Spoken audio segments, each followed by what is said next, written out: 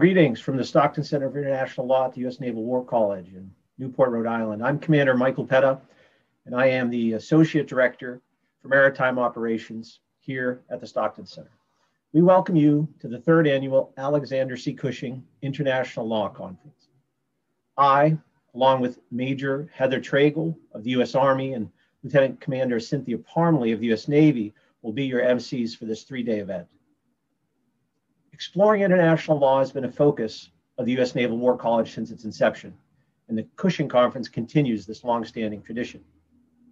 This year, we will primarily look at the rule of law in the Indo-Pacific region, but we will also explore matters not unique to that part of the world, such as illegal fishing and global developments associated with the opening of the Arctic.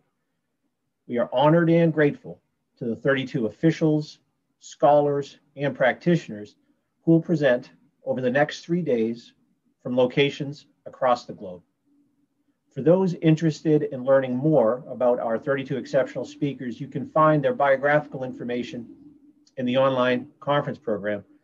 A link is available in the chat feature. Before turning to opening remarks, I offer 4 quick housekeeping notes. First, the conference will run from 11 a.m. to 3:30 p.m. Eastern Daylight Saving Time each day. We respect your time and we aim to keep that schedule. Second, the chat feature is disabled. You must use the Q&A feature to submit questions to our experts. Third, Zoom has a closed caption option for those who'd like to read a live transcript of the conference. You can activate the live transcript feature at the bottom right of your Zoom application. Finally, the entire conference is being recorded. It will be available on the Naval War College YouTube channel shortly after the conference ends, and we will share a link also in the chat feature in time. Now, I turn it over to Professor James Kraska, Chair of the Stockton Center. Professor Kraska. Thank you, Commander Petta, and welcome everyone from the Stockton Center for International Law at the U.S. Naval War College to the third annual Alexander C. Cushing International Law Conference. This year, we will explore the rule of law in the Indo-Pacific region and beyond. The conference is made possible by the generosity of the Naval War College Foundation and gifts by Mrs. Nancy Cushing Evans in remembrance of Alexander C. Cushing. The Cushing Conference is the world's foremost event on international maritime law and international security, and it continues a long legacy at the Naval War College dating to the foundation of the institution. General Order Number 1 of the Naval War College on September 2nd, 1885, established 2 areas of instruction. International law would be taught at 10 a.m. and military science at 11:30 a.m. because the founders of the War College understood that international law reflects the rules of the game of international security. Of course, these rules are even more important today as we address maritime boundary disputes, gray zone conflict, the emergence of autonomous ships, illegal and unregulated and unreported fishing, climate change in the Arctic Ocean, with special emphasis on the Indian Ocean, the Pacific Ocean, and Navy and Coast Guard operations in the region. International law is the language of diplomacy and great power competition. The Stockton Center has 3 major lines of effort. We focus first on the law of armed conflict and international humanitarian law with Associate Director for Land Operations, Lieutenant Colonel Elton Johnson, U.S. Army Judge Advocate. Our second line of effort focuses on airspace, outer space, and cyberspace law under Associate Director Lieutenant Colonel Jeremy Davis, U.S. Air Force Judge Advocate.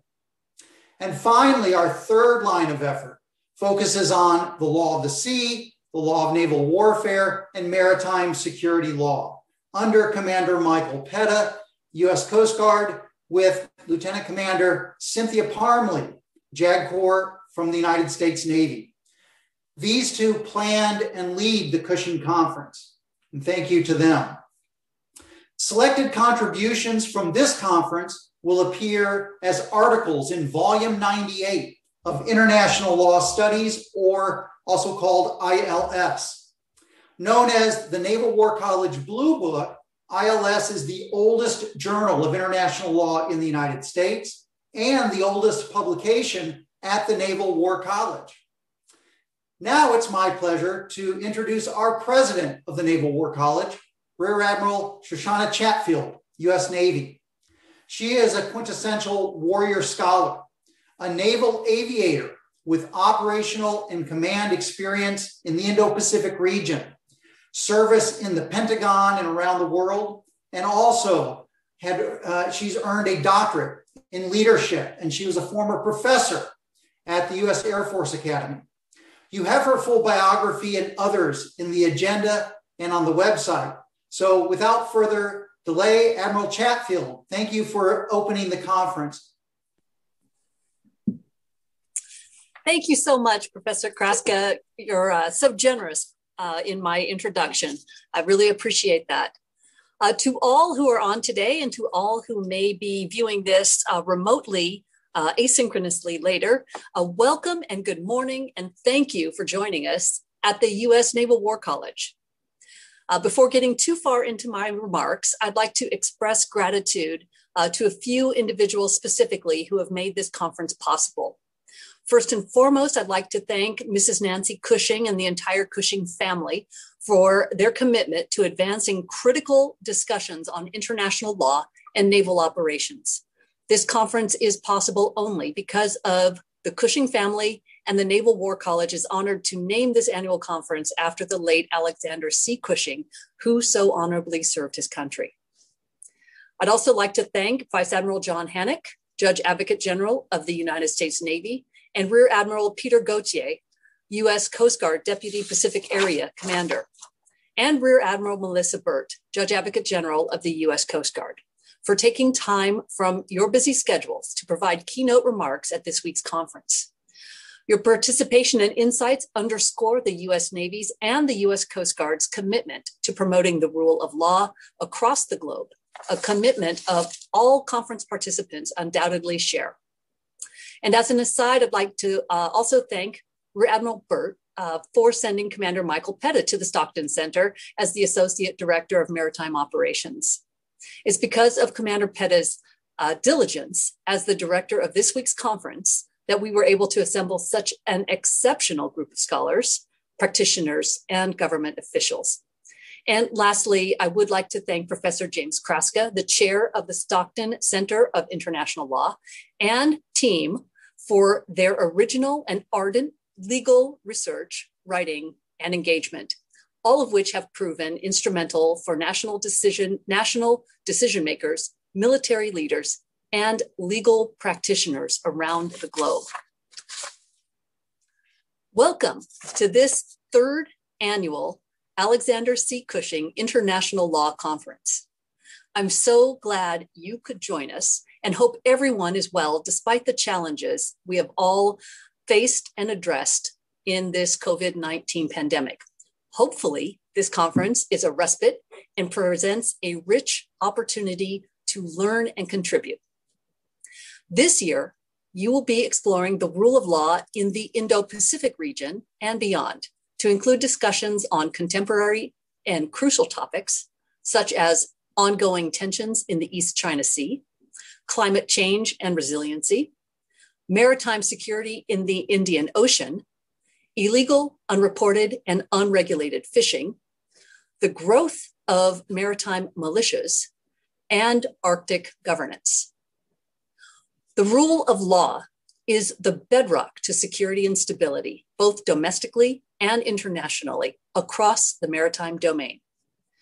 Whether one's focus is military operations, the maritime transportation system, food security, climate change, or marine resource conservation, the development of and compliance with international law is paramount for the safety and security of the world's oceans. I'm here today to kick off this very important conference because of the dedication and work of the Naval War College to understand and answer questions of international law and key issues in maritime and international affairs. The more we prepare and understand each other, the more effectively our forces can operate together or individually. Our role here at the Naval War College is to inform today's decision makers and to educate tomorrow's leaders.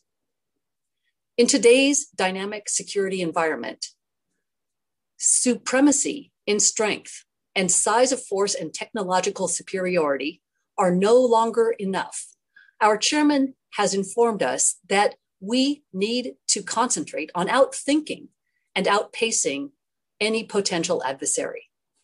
At the Naval War College, we inform, influence, and challenge the thinking of naval, joint, interagency, and international leaders to achieve that cognitive advantage. Our objective here in Newport, Rhode Island, and around the globe is to deliver excellence in education, research, and outreach, and to build enduring relationships with our maritime partners. The Naval War College is committed not only to conducting research, simulations, and academic courses in the field of international law, but when appropriate, we also want to be a leading voice within the U.S. Department of Defense and among international militaries in working to improve our understanding of and development of international law. Some of the contributions you will hear during this conference will be published in International Law Studies, the Naval War College Blue Book, which is the oldest publication at Naval War College and the oldest journal of international law in the United States. We're grateful to the entire Stockton Center team for continuing to make that so. My charge to all of you throughout this week's program is to foster a greater understanding of the rule of law, providing practical advice to decision makers, and shaping and influencing scholarly debate.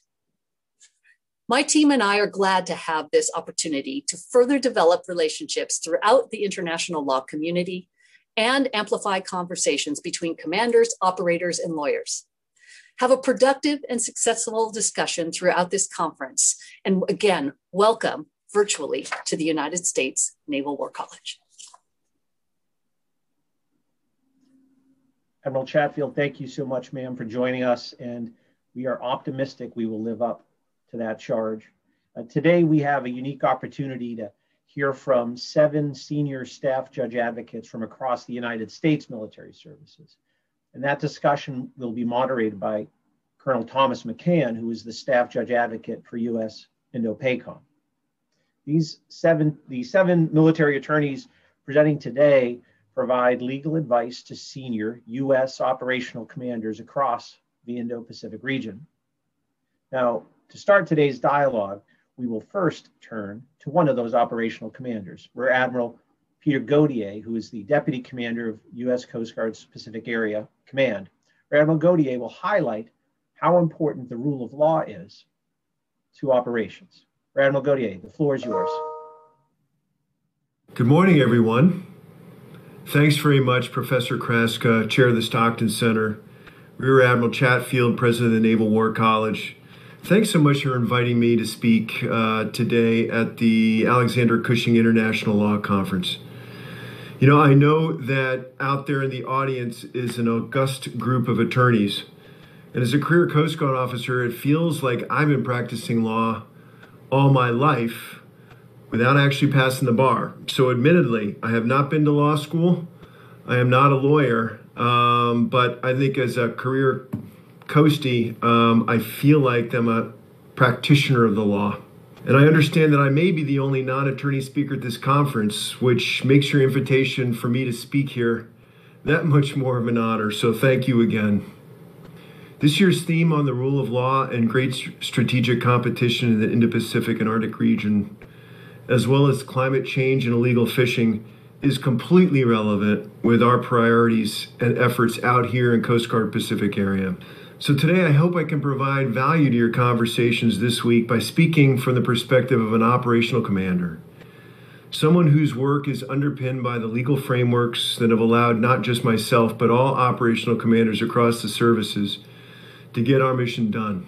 So let me start with a brief overview of our Coast Guard Pacific area of responsibility to provide as much context as possible to understand our world of work. The Pacific area span of responsibility encompasses 6 of the 7 continents, 71 countries, and more than 74 million square miles of ocean, a vast space that extends from the west of the Rockies in the U.S. all the way to the east coast of Africa, and from the Arctic down to Antarctica. This area includes the west coast of the United States, the high latitudes, the eastern Pacific, Oceania, and the Indo-Pacific. As you all know, all of these regions are in a historic period of man-made environmental threats.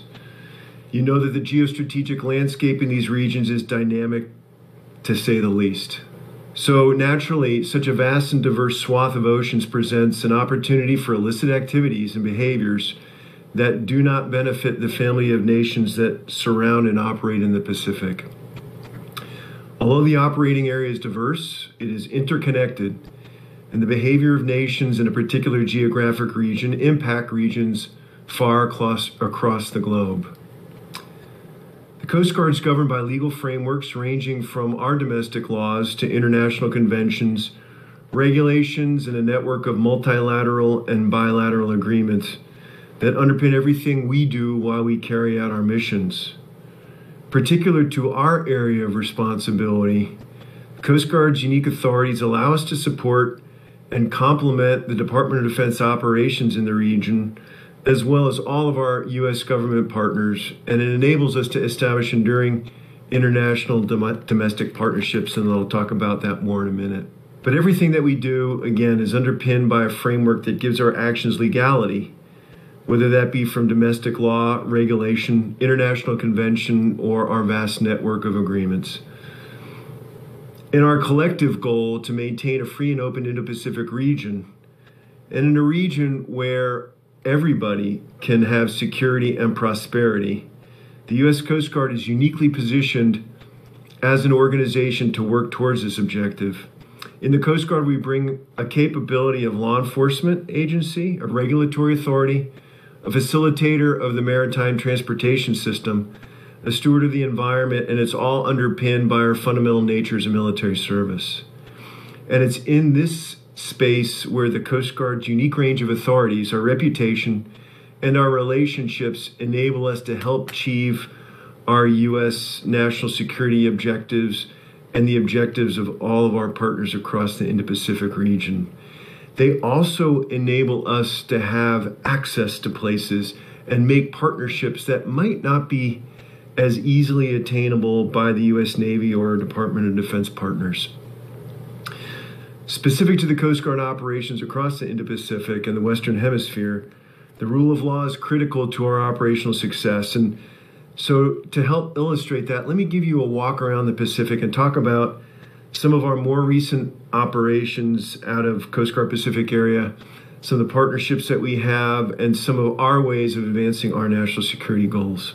So let's start first with the Eastern Pacific. In the Eastern Pacific, we've had an enduring counter-drug mission together with U.S. government and our international partners. Our comprehensive approach to combating the illicit flow of narcotics at sea is one of the best examples I can think of the power of a whole-of-government approach to security issues. In that region, Coast Guard legal authorities enable us to interdict smugglers at sea where contraband is smuggled in bulk quantities before they land and they're broken up and into smaller parcels and then smuggled across into the United States. We work with the Joint Interagency Task Force South, JATF South, that coordinates the detection and monitoring for these interdictions. But being a DoD capability, it's a complementary relationship that we have that enables the Coast Guard to use the targeting and detection and monitoring of JATF South, and then the Coast Guard can do the interdiction and the seizures because we have the law enforcement authorities to do that. It's a great example of our unity of effort because JATF South under Southcom integrates capabilities of the Navy, Air Force, Army, Coast Guard, Customs and Border Protection, Homeland Security investigations, and a whole host of other federal agencies, but then also representatives from all of our partner nations in the regions are represented in JADF South. These efforts depend on Coast Guard cutters, Navy destroyers, and littoral combat ships to deliver Coast Guard law enforcement teams onto smuggling vessels. JADF South-led interdictions account for almost 4 times the cocaine seized by all domestic and border enforcement efforts in the U.S. combined. So it really is an incredible success story. And then many of the interdictions are further investigated and prosecuted by the Department of Justice. That then enables intelligence that then informs our cycle of detection and monitoring and seizures. So it really is a cycle of justice that gets after the cycle of crime that we face with drug smuggling. In fiscal year 20, the Coast Guard interdicted 195 tons of cocaine and other dangerous drugs in this fight. That translates to more than $5.6 billion in lost profits for transnational criminal organizations, including the disruption and the dismantlement of those networks. And that shows you what we can do to impact the bad guys when we have a really strong joint effort. The fight against criminal organizations that traffic narcotics at sea is also multinational. We have a comprehensive network of partner nations in this effort that cooperate and assist, and that's solidified by a network of multilateral and bilateral agreements that we have with those nations. Coast Guard has standing agreements with countries in the Eastern Pacific from Mexico to Peru, and they cover 10 different countries and allow nations to seamlessly work together to accomplish common goals. And with the help of other U.S. government agencies in capacity building, I'm pleased to say that our partner nations in Central and South America seized a record amount of narcotics in 2020. This work is about dismantling the transnational criminal organizations and incite crime and instability that drive migration and cause all manner of harm across the Western Hemisphere. So shifting gears and moving on to Oceania and the Indo-Pacific region, this area is home to global fish stocks, strategic trade routes, and maritime nations in a region that's increasingly contested, especially in the maritime environment. It's an area where nations, namely China, are employing economic coercion and overarching territorial claims to threaten the sovereignty of independent states and, by extension, regional and international security. Illegal, unreported, and unregulated fishing, narcotics trafficking, human smuggling, piracy, and encroachment on maritime boundaries threaten the maritime domain there. Economic security is national security. This is an area where strengthening a rules-based system that promotes peace, security, prosperity, and sovereignty of all Pacific Island and Indo-Pacific nations is imperative. The Coast Guard is deeply committed to leveraging our capabilities and authorities to be a preferred partner to all who share a commitment to a rules-based order and strong behaviors and values. Bilateral, multilateral agreements, joint operations, and a collaborative commitment to shared values are our most effective tools to combating coercive and provocative behaviors at sea. A specific area of focus I'd like to touch on there and elsewhere in the region is illegal, unreported, and unregulated fisheries, or IUUF. IUUF has replaced piracy as a leading global maritime security threat. It can destabilize the fragile economies of developing coastal states, and it erodes competitiveness in global markets. Distant water fishing fleets are expanding at an unprecedented levels, and one of the largest and most prolific fleets is owned by China. Their fleet often targets developing coastal countries without extensive maritime enforcement capabilities. So in response, nations must uphold the international conventions designed to protect global fish stocks. Regional fisheries management organizations hold enforcement agreements, but they need legal support and cooperation from everyone to have the ability to enforce meaningful penalties for non-compliance of the rules. Last September, the Coast Guard released an IUU Fishing Strategic Outlook. The outlook is a 10-year plan and includes 3 lines of effort to counter IUU fishing. First, promote targeted, effective, intelligence-driven enforcement operations. Next, counter predatory and irresponsible state behavior. And lastly, expand multilateral fisheries enforcement cooperation. Surface presence is one of the most effective tools to protect U.S. and global interests, including freedom of navigation, respect for maritime boundaries, and responsible fisheries practices. So to illustrate this point, the Coast Guard recently completed a patrol in Oceania with our most capable cutter, the National Security Cutter. That operation and patrol included operations in the Solomon Islands, Papua New Guinea, the Federated States of Micronesia's exclusive economic zones. As we speak, U.S. Navy littoral combat ships with Coast Guard law enforcement detachments are coordinating fisheries boardings in the Pacific. That's a symbiotic relationship because these law enforcement detachments carry within the Coast Guard Law Enforcement Authority, put on very capable Navy platforms in order to get after this problem. Last year, the Coast Guard launched an innovative surface action group concept with the Coast Guard Fast Response Cutter and one of our 225-foot buoy tenders, the Coast Guard Cutter Walnut. This surface action group supported fisheries enforcement and bilateral shipwrighter operations in Samoa, exclusive economic zone, as well in the U.S. EEZ surrounding American Samoa. This SAG also engaged with Australia and New Zealand forces. So that just gives you a few examples of what Coast Guard Pacific Area is doing with our partner nations and the U.S. Navy in that region in order to get after some of the issues that I described. And this innovative type of force packaging and these partnerships are absolutely the way of the future. So let's shift now to the high latitudes. As America's lead maritime surface force in the polar regions, the Coast Guard's objectives are to uphold American sovereignty, secure national security interests, and promote economic prosperity. Access to the Arctic's vast energy, mineral, fisheries, and other commercial resources is growing, while global interests in these resources intensifies. The Antarctic is also strategically important. Approximately 20 countries have at least one station in Antarctica, which has a wealth of natural resources. The high latitudes are unique. The environments are the harshest in the world, and the tyranny of distance complicates the ability to operate there. But what is clear is that presence equals influence. The contrast in the fleet capacity among Arctic nations in order to provide presence is stark. Russia has 55 icebreakers right now, with 10 more coming online in the near future. The United States has 2. But I'm happy to say, as a nation, we're investing in our polar security fleet. The shipyard VT Halter Marine down in Mississippi will begin construction of the first polar security cutter since the construction of our one heavy icebreaker, which was built in 1976. And we expect the delivery of this polar security cutter in the mid-2020s.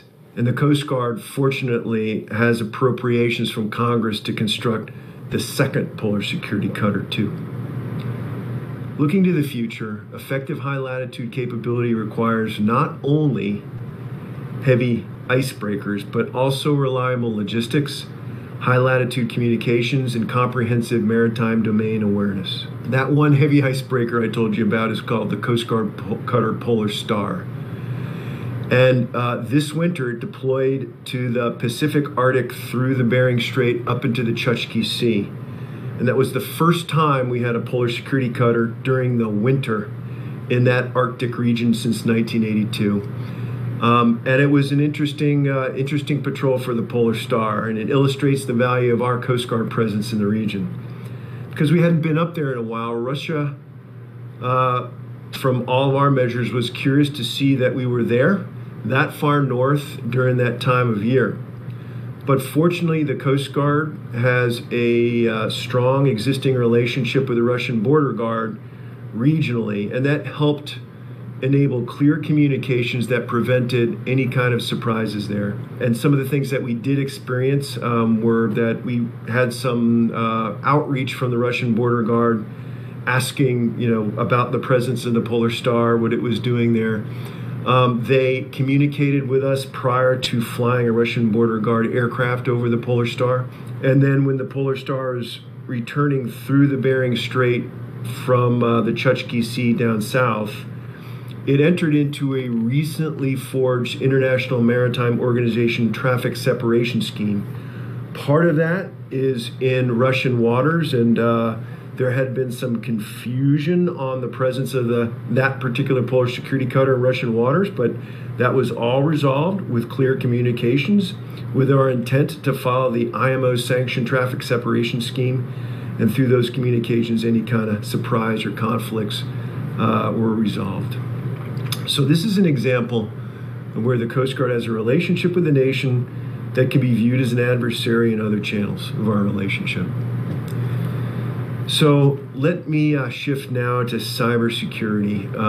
We would be remiss if we didn't talk in terms of governance to move beyond the physical realm into the cyber realm. The last real important domain that really is demanding governance. Due to the rapidly changing and evolving nature of this sphere, the ungoverned nature of it, the frequency and the impact of cyber attacks on a daily basis, it's an urgent call to establish global norms that are underpinned with consequences so we can drive the kind of behaviors that we want to see in that sphere. The Coast Guard is rapidly building and expanding cyber protection teams that are going to be expert in cybersecurity. They're going to follow DoD U.S. Cybercom standards and capabilities. But the unique nature of the Coast Guard enables us to use those cyber protection teams not only to protect and to defend Coast Guard data systems, but also enables us to apply our authorities for the protection of the maritime transportation system, the majority of which is in the private sector. So this will enable us to help the private sector detect and thwart adversarial missions in their networks. With approximately 360 sea and river ports that handle more than $1.2 trillion in annual cargo, the U.S. is critically dependent on safe, secure, and efficient maritime transportation for our economy and for our well-being and for our prosperity.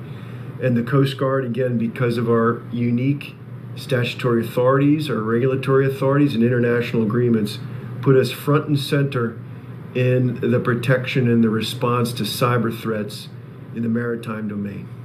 And this helps us ensure we're most effective in protecting our infrastructure both on the ground and virtually. So I want to leave you in closing with a couple of thoughts and a challenge as you kick off your conference and proceed today in the next couple of days. First, I want to reinforce the value of Coast Guards.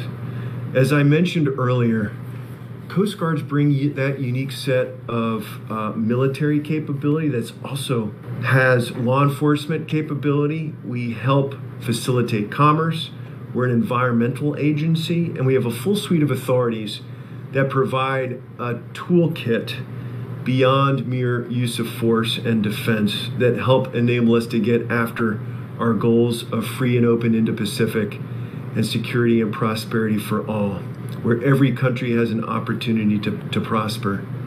Coast Guards provide the right combination of all these authorities, underpinned by law, international agreements, and bilateral and multilateral relationships to get after these problems.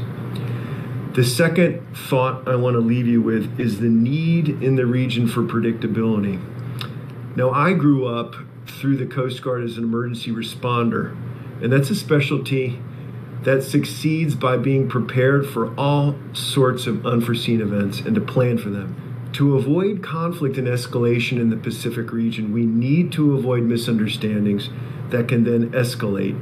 An example of how we've done that recently is we've had a recent Coast Guard engagement through the State Department with China to advance the code for unplanned encounters at sea for Coast Guards. So this is one example where you can game different scenarios, predict certain encounters, and think about things that can happen in the maritime environment, and through that enables attorneys to rehearse the sorts of things that might come out of those and be creative in considering, based on these scenarios, our responses to those beforehand. So everything is predictable. We don't have to think during a crisis about what our next steps might be. That's all going to be figured out in advance. On the operational commander side of things, we're counting on you as attorneys to help rehearse these things and develop the different courses of action based in legal authorities that we can pursue in order to achieve our goals and de-escalate.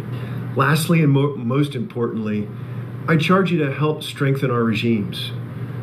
To reap the full benefit from our operational resources, our Coast Guard cutters, our Navy ships, aircraft, sensors, our people afloat and ashore, I ask for your efforts as you have opportunities in your current and future roles to strengthen the legal bases on which we operate, whether that be strengthening systems that bring transnational criminals to justice, or bringing stronger boarding and inspection regimes through our regional fisheries management organizations, or addressing fishing vessels that turn off their automated identification systems and go dark, or establishing healthy norms in cyberspace, reinforced by agreements that provide enforceable authorities, or in the resolution of conflicting territorial claims by the rule of law and not through coercion or use of force. Our operations on and above the high seas only achieve their goals, our goals, when underpinned by a strong legal basis. We've done a lot. There's still a lot to do. Our personnel operating are counting on you to help us do that. So I'd like to thank you, the Stockton Center, for paving the way and creating research that educates and informs military leaders, national decision makers, international law practitioners, and scholars. What you do makes a difference to people who operate, like myself and our staff here at Coast Guard Pacific area. So thanks very much, and I wish deeply that we could have all been in person this week, but alas, this is the next best thing.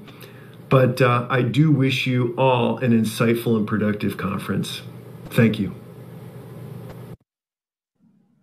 Admiral Gautier, thank you for joining us today. I know you have a demanding schedule in the Pacific area. We were lucky to hear from you. Next up is Colonel McCann, who is the Staff Judge Advocate for Indo-PACOM, but it should come to no surprise to those in the audience that sometimes we have technical difficulties, and we have some right now, getting Colonel McCann online. So to give us an opportunity to connect with him, we're going to take a short break.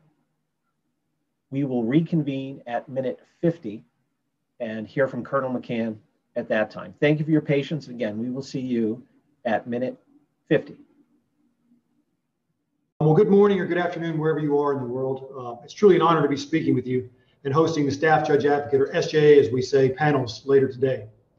Whatever's drawn you to this conference today, whether you're an academic, a government lawyer, a private practitioner, a policymaker, a non-lawyer, a student, or military professional, the conference is going to highlight how important the Indo-Pacific region is and the legal complexities and challenges that we face out here. In preparing my remarks, I learned the late Admiral Cushing, this conference's namesake, was a practicing lawyer when Pearl Harbor was attacked in 1941. And he, like so many others, was motivated to sign up for military service after the attack. As it was in 1941, the Indo-Pacific remains a critical region in the world. Back then, it was ravaged by war. But since then, the region's been grounded in a modern international system, kind of a common worldview, so to speak, held by many nations based on shared values and the rule of law. In this modern system, it's helped shape and maintain the peace and stability that this region has enjoyed for over 75 years. But that is now under threat from the so-called great power competition, which we're going to talk a lot more about today. It's got a lot of different names and a lot of different connotations to it, and I'll put my twist on it toward the end. But that's the terms we're using right now, is great power competition. I'll talk about that competition in a moment, but at the outset, I must note that my comments here today are strictly my own and do not necessarily represent those of Indo-Pacific Command, the Department of Defense, or any other element of the U.S. government. And that same goes for our SJ panels today. Those are their own remarks, their own personal comments on how they see things and don't reflect DOD, their service component, or Indo-Pacific Command's position. The Naval War College Stockton Center is a hallmark of interdisciplinary interaction and scholarly discussion on international law and public policy issues. And I and my SJ colleagues are hoping to contribute to that today by sharing our personal perspectives and experiences. To start off, of course, as many of you know, I am an SJ, a staff judge advocate or a lawyer to the combatant commander here in the Indo-Pacific. So before I get into global competition and my perspectives, I thought it'd first be helpful to give you a quick overview of where COCOMs fit in the picture for those of you in the audience who may not fully know and understand how it works. So the Department of Defense has 11 combatant commands. Each has either a geographic or a functional mission. It provides command and control over military forces during peace and in war. A functional combatant command, like United States Special Operations Command or United States Space Command, operate worldwide across geographic boundaries and provide unique capabilities.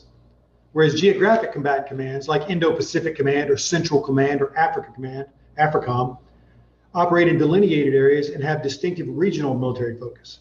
But those regional focuses sometimes blend over into global areas, and we'll find that that's very true on a lot of the topics we want to talk about today. Indo-PACOM, like other COCOMs, exercises control over a variety of subordinate units and commands. In fact, the panels that follow, you'll hear from SJs of these subordinate components, from the U.S. Army Pacific, U.S. Marine Corps Forces Pacific, U.S. Pacific Fleet, and Pacific Air Forces, as well as SJs from other commands to include the Coast Guard Pacific Area SJA and the Space Operations Command. Each brings their own set of perspectives and experiences, but we're all mutually supporting in what we do out here. That leads me to my next point about combatant commands and SJAs. Great power competition is ultimately a whole of government endeavor, but the military is one element of that. I think it's important to recognize this, so when you hear from the SJAs today, you understand that we support our military commanders who there support broader military and DoD strategies, which are in turn nested under the national level strategies. We also work closely with our legal counterparts, both military and civilian, across the U.S. government interagency. And as I'll explain in a moment, there's a shared vision for the Indo-Pacific. So there's a critical international element with our allies and partners, all of this too. So it's broad spectrum what we do out here and not just one focus of how we handle it as SJAs.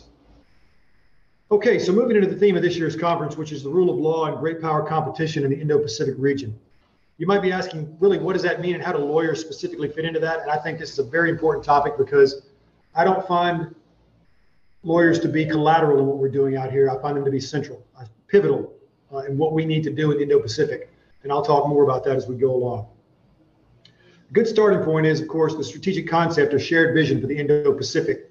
For many nations, not just the United States, but many of our allies and partners, that vision is what we call a free and open Indo-Pacific. Indeed, in their recent statement, the Joint Leaders Statement, that President Biden and Prime Minister Suga reiterated a shared vision for a free and open Indo-Pacific based on our commitment to universal values and common principles, and the promotion of inclusive economic prosperity and the rule of law.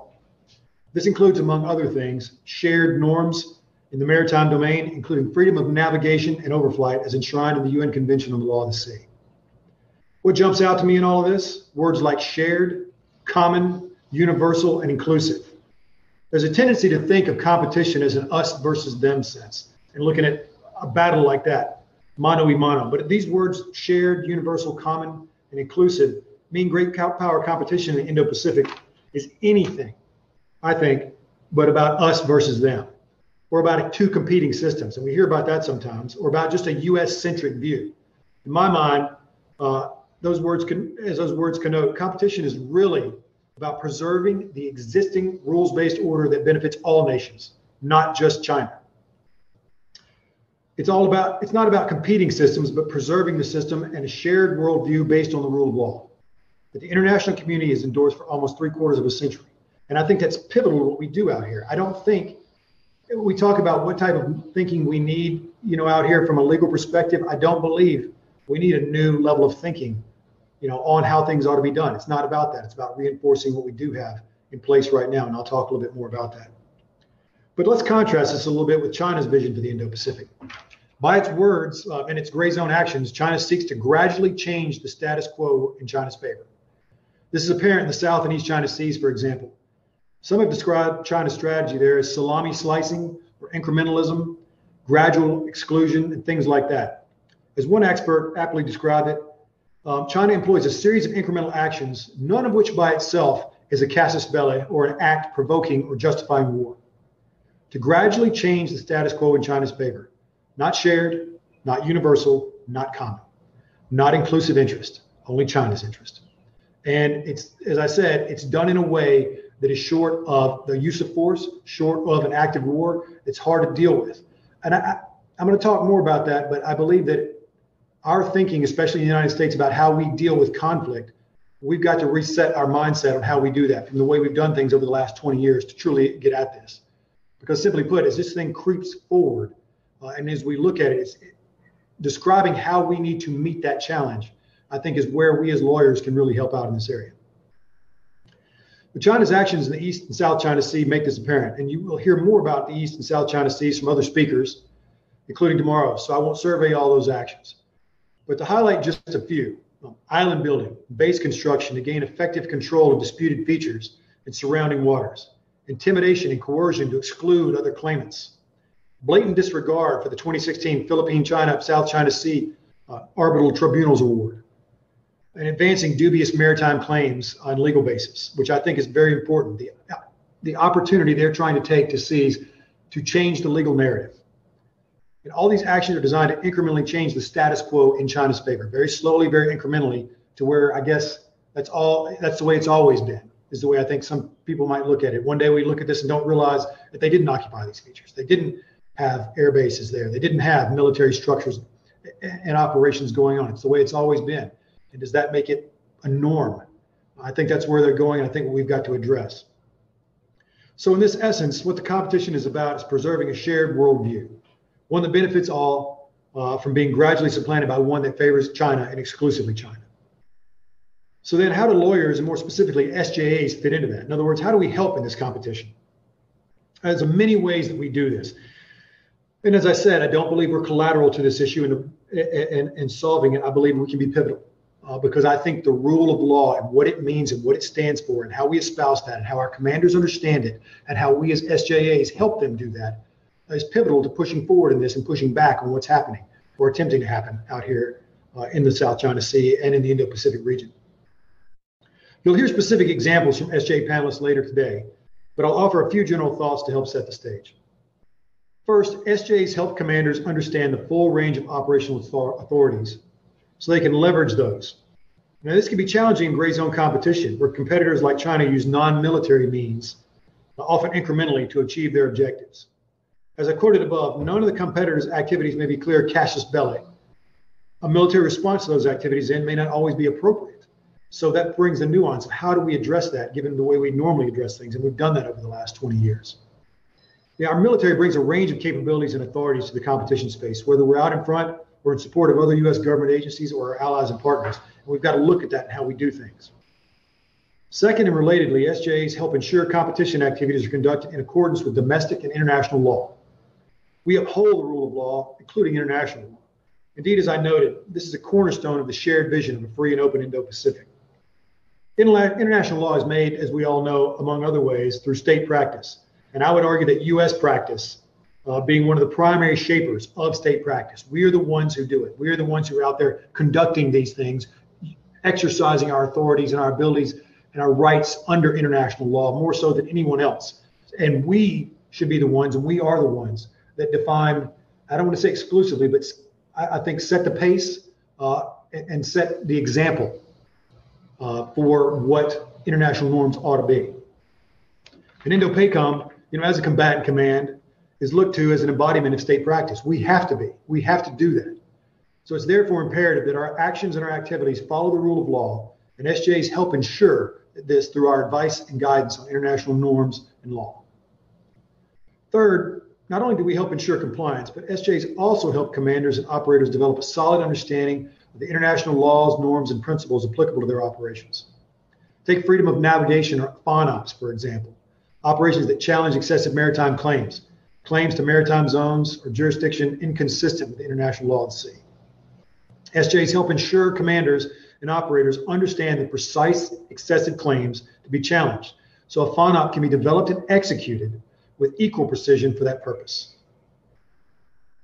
We also help to ensure that public affairs teams share the same foundational understanding so they can accurately explain a given FONOP and the precise claims challenge to external audiences, which I believe is key, to say that we will fly, sail, and operate anywhere international law allows. We also help ensure completed FONOPs are accurately recorded. Of note, these FONOPs are not directed at any one country in particular, but challenge excessive maritime claims agnostically. Recall what I said earlier about great power competition. It's not us versus them, rather preserving the rules-based order that already exists and has prevailed for so long in this region. These FONOPs do just that. It's exactly what they're designed to do. They preserve freedoms of the sea and navigation that benefit all nations, not just powerful or coastal states. And SJs play a key role, I believe, in ensuring that we do these effectively. Fourth, SJs help develop, inform, and promote common legal understandings and interpretations, clearly articulated legal positions, and importantly, the transparency in law and policy. And I think that's very important, that transparency piece in both law and policy and what we do. As an example, Indo-Pacific recently published a series of blue papers in the Naval War College's International Law Series or Law Studies Journal. Those papers articulate U.S. views on the rules-based international legal order on a range of topics, ranging from more general topics, such as the principles of the law of the sea and navigation regimes, to more specific topics, such as military activities in the EEZ, international straits, and the South China Sea Arbitration Award. The blue papers help counter flawed narratives that we see espoused by some states like China on important maritime issues that we believe we need to be full and open and transparent about what the law is and how we operate under it. Back again to what I said earlier about great power competition, not us versus them, rather preserving the rules-based order that's prevailed for over 75 years. The blue papers are a way SJAs help to do that. They promote a shared and transparent understanding of the rules-based international legal order. We can share with our allies and partners in the world to espouse not the U.S. position, but what that international law says, those rules and norms and what they are, what the foundational concrete positions are that not just the United States takes, but have been established long time and that all nations should follow. And push that out so that people understand that's where we're coming from and that's how we want to do business. And fifth, I would say SJs advise on international agreements, whether they're existing and are drafting, negotiating, implementing new ones. Could those international agreements help solidify our relationships with our allies and partners and contribute to the broader cooperative framework we need for maintaining and operating in a free and open Indo-Pacific and challenging those who want to compete to erode it?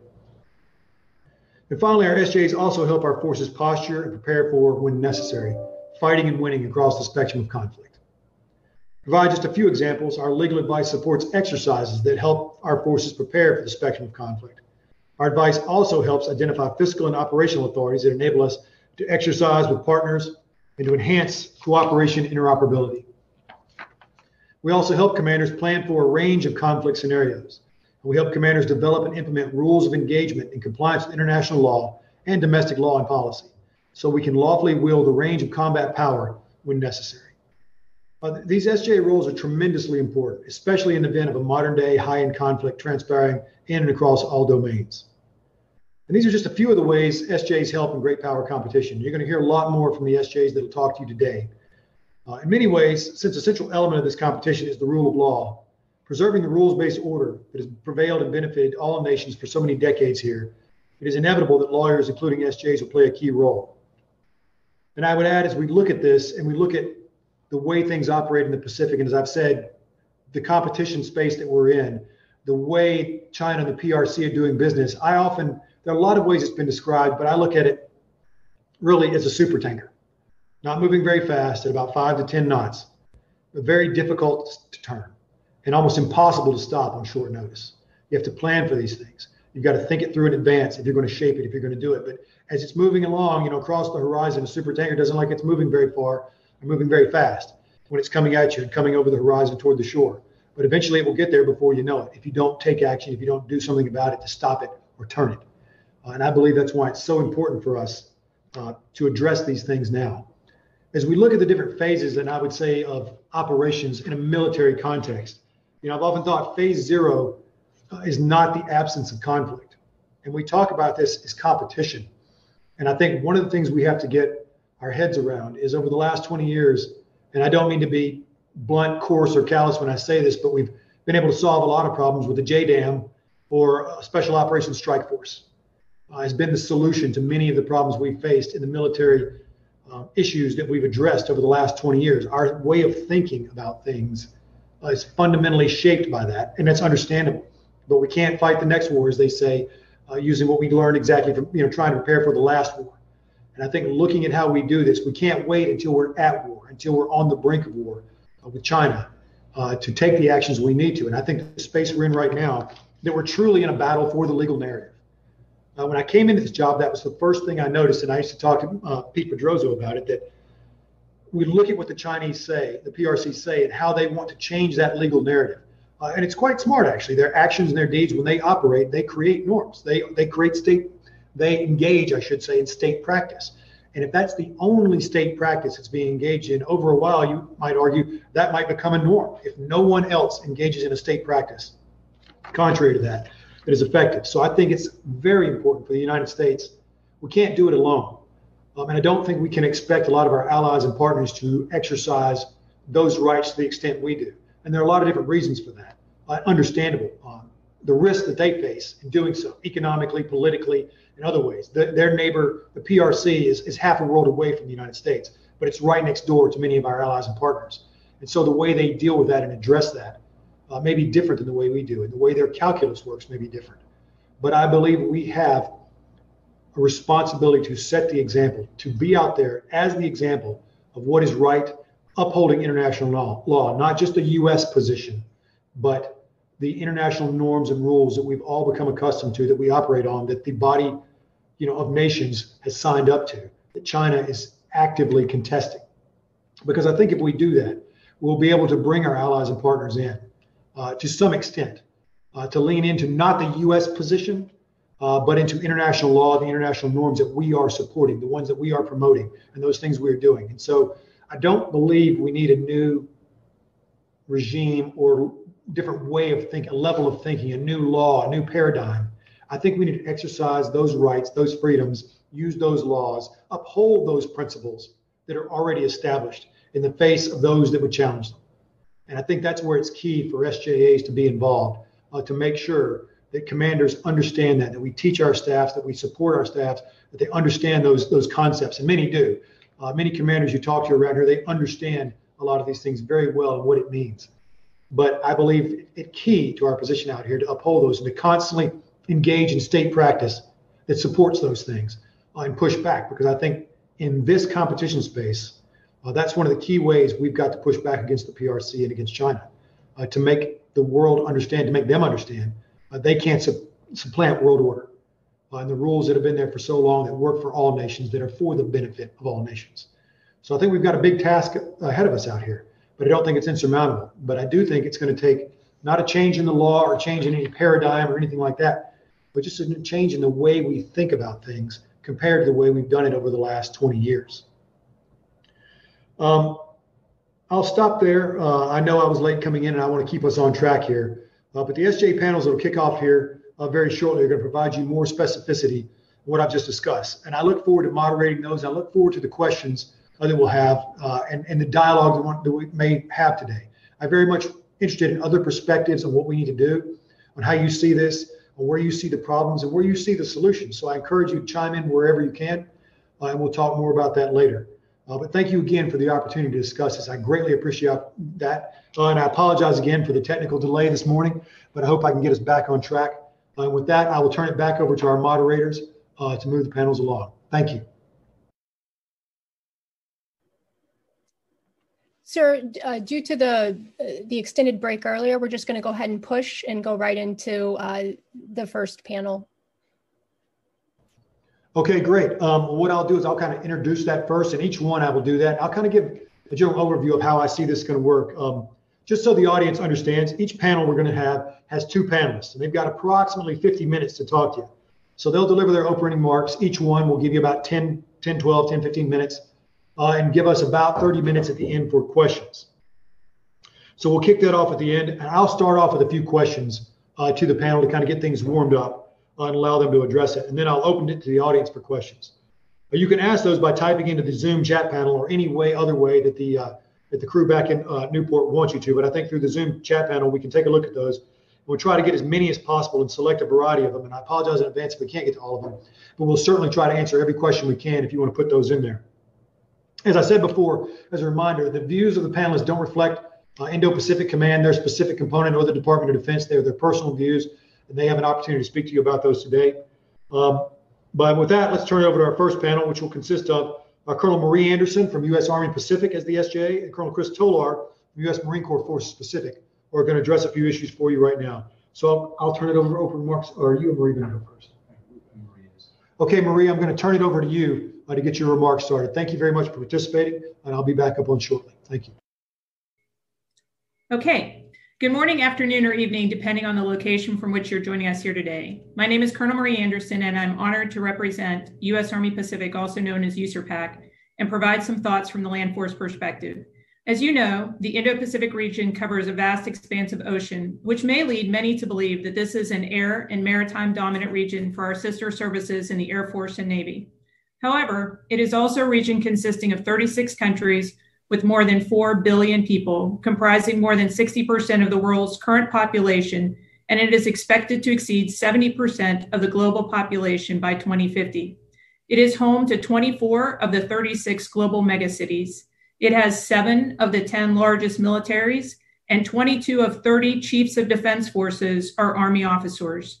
In short, people live on the land, and this region presents a host of opportunities and challenges for each service to bring their unique capabilities to bear in support of the joint force and the combatant commander. When the Naval War College asked that I discuss international law issues relevant to land force operations, activities, and investments, I spent some time thinking about it and understand this request to be a bit challenging. Army operations, activities, and investments rely on a combination of international and domestic law. So if you're looking for a robust discussion focused solely and exclusively on international law, please tune in to a later presentation. However, if you're interested in some real-world legal issues that I encountered over the last 2 years, I'll get to those shortly. Before diving into the legal issues, I thought it might be helpful to frame my presentation with a broad overview of USARPAC. The mission of the 106,000 soldiers and Department of Army civilians assigned to USARPAC is to train, ready, and posture Army forces, sustain and protect those forces, set the theater, operationally prepare the environment for competition, crisis, and conflict, support the development of an integrated, multi-domain joint force, and most importantly, build military relationships and strengthen alliances and partnerships in order to promote a free and open Indo-Pacific. Many of our forces are consistently present west of the international date line. They constitute a credible deterrence and help implement the Army concept of how the Army fights in 2035 multi-domain operations. This concept is built on a theory of victory based on deterrence by denial, in which multinational and joint forces are able to bring an overmatch of capabilities across multiple domains to a non-linear battlefield and deny our adversaries the ability to achieve their strategic objectives. The Army thinks about multi-domain operations with 4 general rules: see first, sense first, shoot first, and sustain to purpose.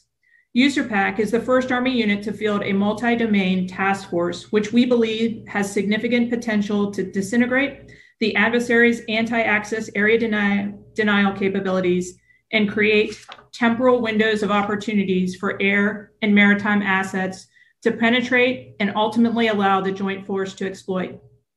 The MDTF must be able to converge its effects with the joint force and our partners. It has participated in a number of exercises to experiment with its ability to link any joint or multinational sensor with any joint or multinational shooter, enhanced by artificial intelligence and machine learning capabilities, as well as its robust intelligence, reconnaissance, and surveillance capabilities. The MDTF facilitates our ability to see first, sense first, and shoot first across the multiple domains of land, sea, air, space, and cyber. While the concept paper does not have a legal annex, it's easy to see that this concept will provide job security for the USARPAC Office of the Staff Judge Advocate to 2035. In addition to having forces that are forward stationed, USARPAC also employs forces forward temporarily on an episodic basis. Although USARPAC was not the first Army Service Component Command to field a Security Force Assistance Brigade, or SFAB, we are leading the Army in employment of this relatively new capability. Its mission is to advise, assist, liaise, and enable allies and partners. Initially employed in Afghanistan, this capability relied on both the XORD for Operation Freedom Sentinel and the Afghanistan Security Forces Fund. Without these authorities, employment in the Indo-Pacific region required some significant legal work. Ultimately, we use a combination of authorities such as subject matter expert exchanges, exercises, little T training, and 10 U.S.C. 321, allowing the employment of the 5th SVAB now in 10 countries. The 5th SVAB will join a number of other Army units during our major operation, Indo-Pacific Pathways, of which Defender Pacific is a major strategic readiness exercise. The key distinguishing feature between these two efforts is the strategic deployment of CONUS-based Army units and joint operational maneuver in Defender Pacific. Indo-Pacific Pathways is our operational path to building trust and interoperability with allies and partners. This year, Defender Pacific is the decisive operation that enables Indo-Pacific Pathways. We are currently in its final planning stages with an execution expected this summer. It will involve use of Army watercraft, rapid deployment of high mobility artillery rocket system or HIMARS, experimentation with the MDTF, employment of the SVAB, command post exercises, and a joint forcible entry operation or an airborne operation conducted by the 82nd Airborne Division. For the land forces described above, to conduct operations, activities, and investments, I suspect we face different issues than those who operate in the air and at sea. While we all need both fiscal and operational authority, issues which seem specific to the land forces that I will discuss are legal mechanisms to support forward posture, entry in the midst of COVID, and the Army's recently released Arctic strategy. In the last year, USERPAC used different legal mechanisms to support updates to our forward posture. The choice of legal mechanism was driven in part by whether the U.S. Army's investment was in land owned by the host nation military or owned by some other host nation entity. In one case, USERPAC looked to store military equipment in a foreign country on host nation-owned land, which reduced security and logistics concerns. However, the U.S. did not have a status of forces agreement or similar type document with the country. The lack of a SOFA raised a number of concerns ranging from customs and tax issues for replacement parts, as well as status protections for the employees required to ensure accountability and maintenance of the property. Further, we face the fundamental question of what type of legal instrument would be sufficient to allow 24/7, 365-day storage of military equipment in a foreign country. Ultimately, with the help of the Office of the Secretary of Defense and the U.S. Indo-Pacific Command, we settled on a non-binding memorandum of understanding. Key provisions of this document included acknowledgement that the United States would store military equipment, have access to designated facilities, retain ownership of its property, need military, civilian, or contractor personnel to support the storage, and acquire some degree of operational control of the designated facilities. As you might expect, one of the most challenging provisions was the terminology used to obtain the degree of operational control over designated facilities. The U.S. interest, grounded in domestic law, was to have sufficient control to allow potential future construction. The host nation's concern was to prevent the appearance of U.S. ownership of its sovereign territory.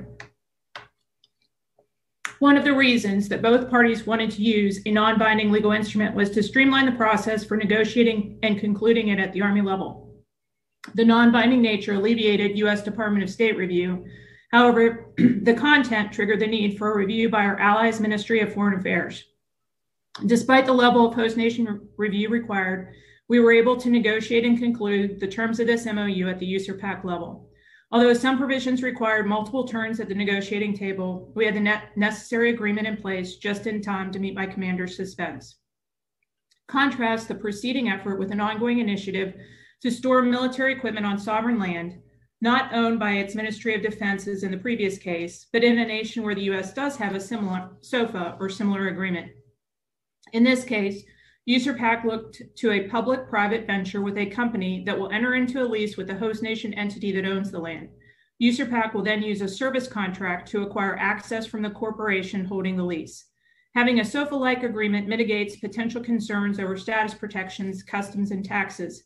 However, using a service contract for a quasi-real estate transaction raised other legal and policy concerns. Negotiations remain ongoing for this initiative, so I don't want to discuss too many details. However, think about the issues that you may have seen in your own real estate transactions. Excuse me, like how you can use the property who pays for what costs to include utilities, services, repairs, as well as who insures the land, buildings, and fixtures. These challenging property law issues are ongoing, and how they will be resolved is yet to be known. Being west of the international date line on land allows USERPAC to increase its interoperability with our allies and partners. It should come as no surprise that COVID-19 had an impact on our ability to operate in a foreign country. Nonetheless, we've been relatively successful in creating training bubbles that enable our forward presence while protecting both our forces and those of our allies and partners. From our point of view, interacting with our partners at the squad, platoon, company, or higher level is critical to assuring our allies and partners, as well as creating the interoperability we need to support future operations. Traveling to engage our allies and partners during a pandemic presented multiple operational and legal issues.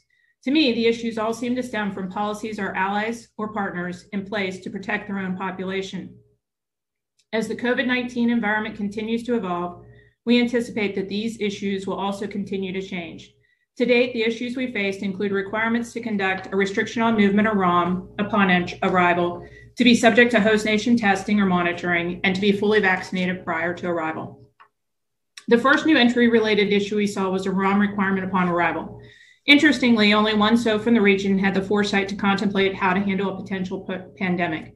So for the most part, either the SOFA was silent or the US did not have a SOFA with the country. As you know, most SOFAs will allow military forces to enter with orders and military identification, but COVID caused some countries to add additional entry requirements. Some may read these new requirements as an infringement on US sovereignty. However, OSD policy was clear from the outset. U.S. forces would comply with either our own restriction on movement or that of the host nation, whichever was more restrictive in nature. To me, OSD's acceptance of an entry requirement to ROM appears to be a recognition that we're in the midst of a global pandemic.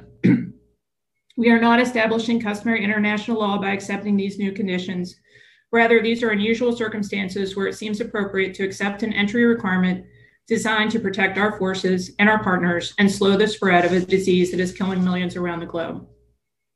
After working through the challenges of whether or not we would conduct a ROM upon arrival, the next issue we faced was a requirement to take a COVID test administered by the host nation. Again, an argument exists that this impacts U.S. sovereignty. However, this new requirement also appears to raise additional policy concerns related to individual privacy, collection of DNA, and medical information. To mitigate these concerns, we used our Security Cooperation Division to engage with the host nation to understand how they would handle, process, and dispose of the test sample. Given our understanding that the host nation will anonymize the samples and not retain them, our commander has generally accepted the risk and authorized host nation testing of USERPAC personnel. Now, we are facing the issue of countries that require soldiers to be vaccinated before entry. We all understand that until the vaccine transitions from its current emergency use authorization to full FDA approval, it's voluntary for service members to take. While we believe that soldiers are deployable without the vaccine, we will respect the host nation's sovereignty and not deploy forces to a country requiring vaccination for entry. That means that our non-vaccinated soldiers will not participate in certain upcoming events. We anticipate that this may raise some collateral issues, but we'll deal with them as they arise. Finally, I know that you have a panel later in the week on the Arctic. The U.S. Army recently released its Arctic strategy entitled Regaining Arctic Dominance. This strategy starts by observing that the United States is one of 8 countries that border the Arctic region, making the U.S. an Arctic nation. Using the definition of the Arctic in 15 U.S.C. 4111, the Arctic spans areas of responsibilities of 3 different geographic combatant commands. It is an area of potential future strategic competition that represents a need for the ability to operate in a harsh Arctic environment that has extreme temperatures, long periods of darkness, and extended daylight, high latitudes, seasonal challenging and changing terrain, and rapidly changing weather and patterns. Currently, there are about 11,600 soldiers assigned to U.S. Army Alaska. Their missions include readiness for operations and competition, crisis and conflict, homeland defense, defense support to civil authorities, support to search and rescue, and strengthening relationships. These forces must be manned, trained, equipped, and organized to win in the Arctic. Looking forward, this means reorganizing our forces in U.S. Army Alaska. The Army plans to field a multi-domain task force and adjust the currently assigned Alaska-based brigades to regain the Arctic dominance. I want to conclude by saying thank you for the opportunity to discuss some perspectives from the land component. I did not have any experience in the region before this assignment. The last 2 years have been a learning experience for me to realize the depth and breadth of opportunities and challenges that exist in our region. There is much work for each of the components as we ensure the joint force achieves advantage in competition, effectively responds in crisis, and wins in conflict. Thank you. We will hear from Colonel Tolar now. Good morning or good afternoon. I'm Colonel Chris Tolar, and I'm the Staff Judge Advocate for U.S. Marine Corps Forces Pacific. I join you today from our headquarters aboard Camp H.M. Smith, Hawaii, and I'm pleased to be able to talk about MARFOR PAC and some of the issues we face in the Indo-Pacific. My SJA colleagues and I were asked to share service perspectives on issues in the Indo-Pacific, so I thought I'd give you a flavor of Marine Corps posture in the AOR, some of our ongoing operations, activities, and investments, and a bit about the legal issues that we address. Like USERPAC, we address domestic and international legal and policy issues on a daily basis, but they're probably more mundane than the international legal issues you may have expected to hear about at this conference. Colonel Anderson mentioned that the Indo-Pacific region consists of 36 countries. Without repeating everything she discussed, I'd like to reiterate that the Indo-PACOM area of responsibility is vast, spanning over 105 million square miles, or roughly 52% of the Earth's surface. And while the Indo-Pacific is defined by water, its 4.3 billion people, approximately 60% of the world's population, live on the land. Of this 60% of the world's population, 80% live within 200 miles of the littorals.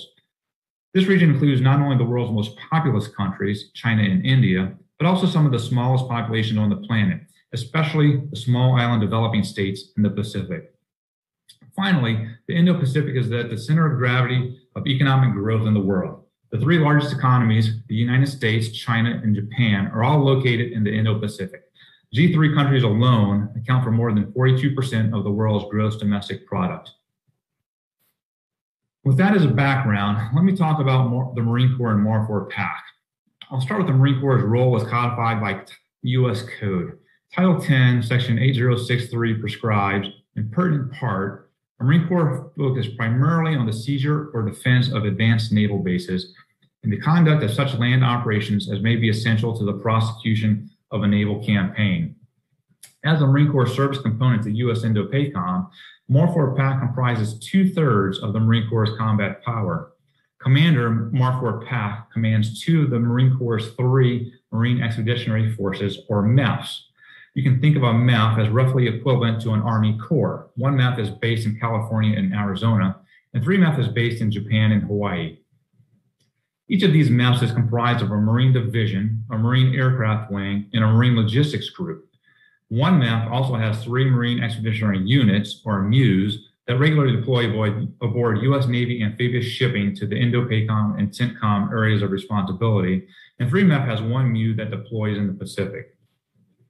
These mission-tailored forces are qualified and postured to create, penetrate, and exploit gaps and seams in adversary anti-access and area denial capabilities, effectively maneuvering in and around the littorals and leveraging the advantages of modern and sophisticated sensor, shooter, and command and control systems.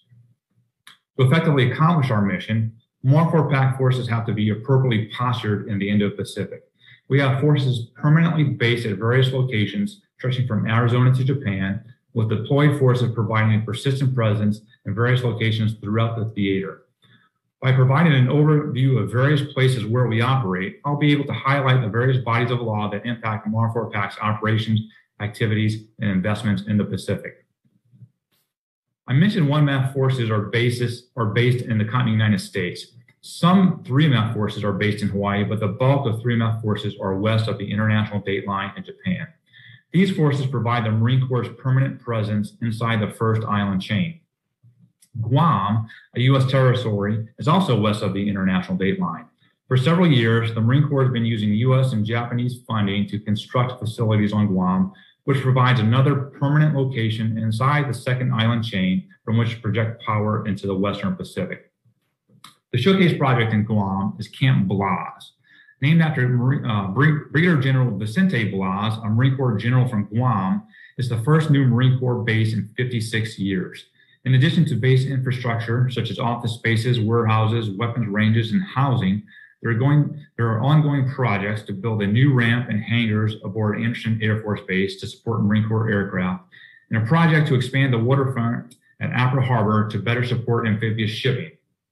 This ongoing effort is a result of a 2009 international agreement between the United States and Japan to relocate approximately 17,000 Marines and dependents from Okinawa to Guam. Since that time, one of the most important and time-consuming legal issues with the buildup in Guam was a requirement to ensure compliance with U.S. environmental law, particularly the requirement for appropriate environmental assessments. I also wanted to take a minute to give you a flavor of MAR4 PAC's interactions with our partners and allies throughout the Pacific. Even during the COVID pandemic, we have Marines from both 1MAP and 3MAP forward deployed and operating throughout the Western Pacific, developing interoperability and capabilities with our partners and allies. In Japan, we're currently exercising with the Japanese self-defense forces at Camp Fuji. We have the French Marines and Navy coming to Sasebo, Japan later this month, where we'll conduct trilateral training with those two countries. In South Korea, we have Marines training on the ground with the Republic of Korea Marine Corps. Marine Corps forces routinely deployed to the Korean Peninsula from Japan to maintain readiness. We just completed a major exercise on the peninsula. In the Philippines, we just completed exercise Balcatan and have operating forces in the south. In Australia, we have a large number of Marines for the 10th iteration of Marine Rotational Force Darwin. Even with COVID, we've worked with the Australians on protocols that allow us to have up to 2,000 Marines there for the next 6 months. Next month, we'll conduct trilateral exercise with Australia and Indonesia, and later this summer, we'll participate in exercise Talisman Sabre with some of the Marines from the rotational force embarking on the Australian amphibious ship HMAS Canberra. As we speak, the 15th Marine Expeditionary Unit, embarked on the 3 ships of the USS Makin Island Amphibious Ready Group, are returning from an extended deployment to the U.S. Indo-PACOM, AFRICOM, and CENTCOM areas of responsibility. They just completed high-end training as part of exercise Northern Edge in Alaska. And immediately prior to that, they conducted an exercise at sea with the Indian, French, Japanese, and Australian navies, as well as an F-35 exchange with Singapore. On the island of Tinian in the Commonwealth of the Northern Mariana Islands, we currently have Marines working alongside Navy Seabees. And then additionally, I want to highlight the freely associated states, the Federated States of Micronesia, the Republic of the Marshall Islands, and the Republic of Palau. In accordance with the Compacts of Free Association, the United States is obligated to defend these states from attack or threat of attack, can deny access to these states by militaries of third countries, and has the option of establishing defense sites. We currently have a small group of Marines in Palau working on engineering projects and researching sites for future exercises and projects. I highlight our posture and activities to give you a feel for the various bodies of law we work with on a regular basis. MAR4 PAC's operations, activities, and investments are governed by both international law and domestic law and policy. In every case, we work through issues associated with access and sometimes with basing, with the status of U.S. forces, and with authorities to fund and conduct operations and exercises with our allies and partners. We have status of forces agreements or visiting forces agreements with some partners and allies, and no agreements with others, but we continually work to build and maintain our relationships and interoperability with all. In my time at MAR4 PAC, we've developed and deployed various sized Marine units aboard foreign Navy vessels. This is a fairly new concept for us and required us to work through a variety of issues. In 2019, and again in the not too distant future, MAR4 PAC deployed Marines aboard Royal Australian Navy vessels for exercise Indo-Pacific Endeavor. One of the many issues that arose in 2019 centered on the provision of crew lists and shore party lists to host nations during foreign port visits. Under international law, all state-owned, non-commercial aircraft and ships are entitled to sovereign immunity. In the Indo-PACOM AOR, this is implemented by Indo-PACOM and U.S. Navy policy. Under this policy, neither a crew list, a list of all personnel aboard, nor a shore party list, a list of personnel going ashore, may be provided by commanders of U.S. Navy ships, unless separately agreed upon in an international agreement between the U.S. and the host nation. Generally speaking, the U.S. Navy makes separate arrangements with each country regarding port entry and shore liberty, but typically does not ever provide a shore party list. During the 2019 deployment, we discovered the Australian Navy did not invoke sovereign immunity when it came to the matter of providing crew lists and shore party lists during visits to third countries. Although the United States does not have a sovereignty interest in the names of U.S. personnel embarked on a foreign vessel, and the names could have been legally provided, there was a policy concern that the provision of such lists risked erosion of the U.S. position on sovereign immunity. There were different interpretations and concerns amongst U.S. personnel depending on the third country to be visited. Some saw no issue with the Australian Navy including the names of U.S. personnel on crew and shore party lists, while others took the opposite approach and felt the provision of such a list would erode U.S. sovereignty. This ultimately resulted in the Marines remaining aboard the Australian vessel during the port call if the host nation required a shore party list, or flying them off beforehand to conduct exercises in a different country if the host nation required a list of the entire crew, regardless of whether they disembarked. At the end of the day, it was a policy decision that required the commander to weigh, on a country-by-country basis, the risk of eroding U.S. sovereign immunity with the importance of multilateral engagements alongside our Australian partners. We're currently planning ahead to avoid similar issues during the next iteration of this exercise. Along those lines, earlier this month, a Marine Corps F-35 squadron embarked aboard the United Kingdom aircraft carrier Queen Elizabeth for an extended operational deployment that will span the EUCOM, CENTCOM, and Indo-Pacific areas of responsibility. There was a much more dedicated and detailed planning effort at the headquarters level for this deployment, resulting in an implementing arrangement between the U.S. Department of Defense and the U.K. Ministry of Defense. This effort was several years in the making as the parties worked through issues regarding responsibilities of each participant, operational policy and authorities, rules of engagement, status of forces, responsibilities for investigating mishaps involving U.S. aircraft on a U.K. vessel, and procedures for addressing emergent operational tasking from either the U.S. or U.K. governments. This process should serve as a template for future deployments of U.S. forces aboard foreign vessels. I also wanted to take a few minutes to talk about some big changes in the Marine Corps. We're currently in the process of redesigning the force for naval expeditionary warfare in actively contested spaces, fully aligning the service with the direction of the National Defense Strategy. The Commandant's vision is a Marine Corps trained and equipped as a naval expeditionary force in readiness and prepared to operate inside actively contested maritime spaces in support of fleet operations. To achieve this end result, the Marine Corps is creating Marine Littoral Regiments, or MLRs. The MLR will be uniquely designed to maneuver and persist inside a contested maritime environment where its primary mission will be to conduct sea denial operations as part of a larger naval expeditionary force. We're experimenting with the first MLR in Hawaii over the next 3 years. As purpose-built naval combined arms units, MLRs consist of 4 components. The Littoral Combat Team will be employed as a task-organized maritime littoral unit.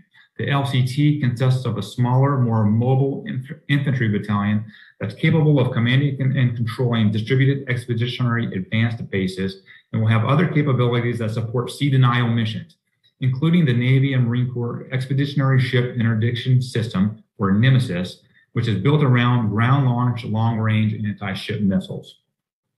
The Littoral Anti-Air Battalion will provide an aviation command and control, communications, aviation support operations, including forward arming and refueling points, and ground-based air defense. The Littoral Logistics Battalion will be a multifunctional task organization designed to support the MLR and other units at forward austere operating sites. And finally, the MLR command element will be capable of employing information and cyber capabilities, long-range surveillance capabilities, and long-range unmanned surface vessels, and will be able to integrate fires from various platforms.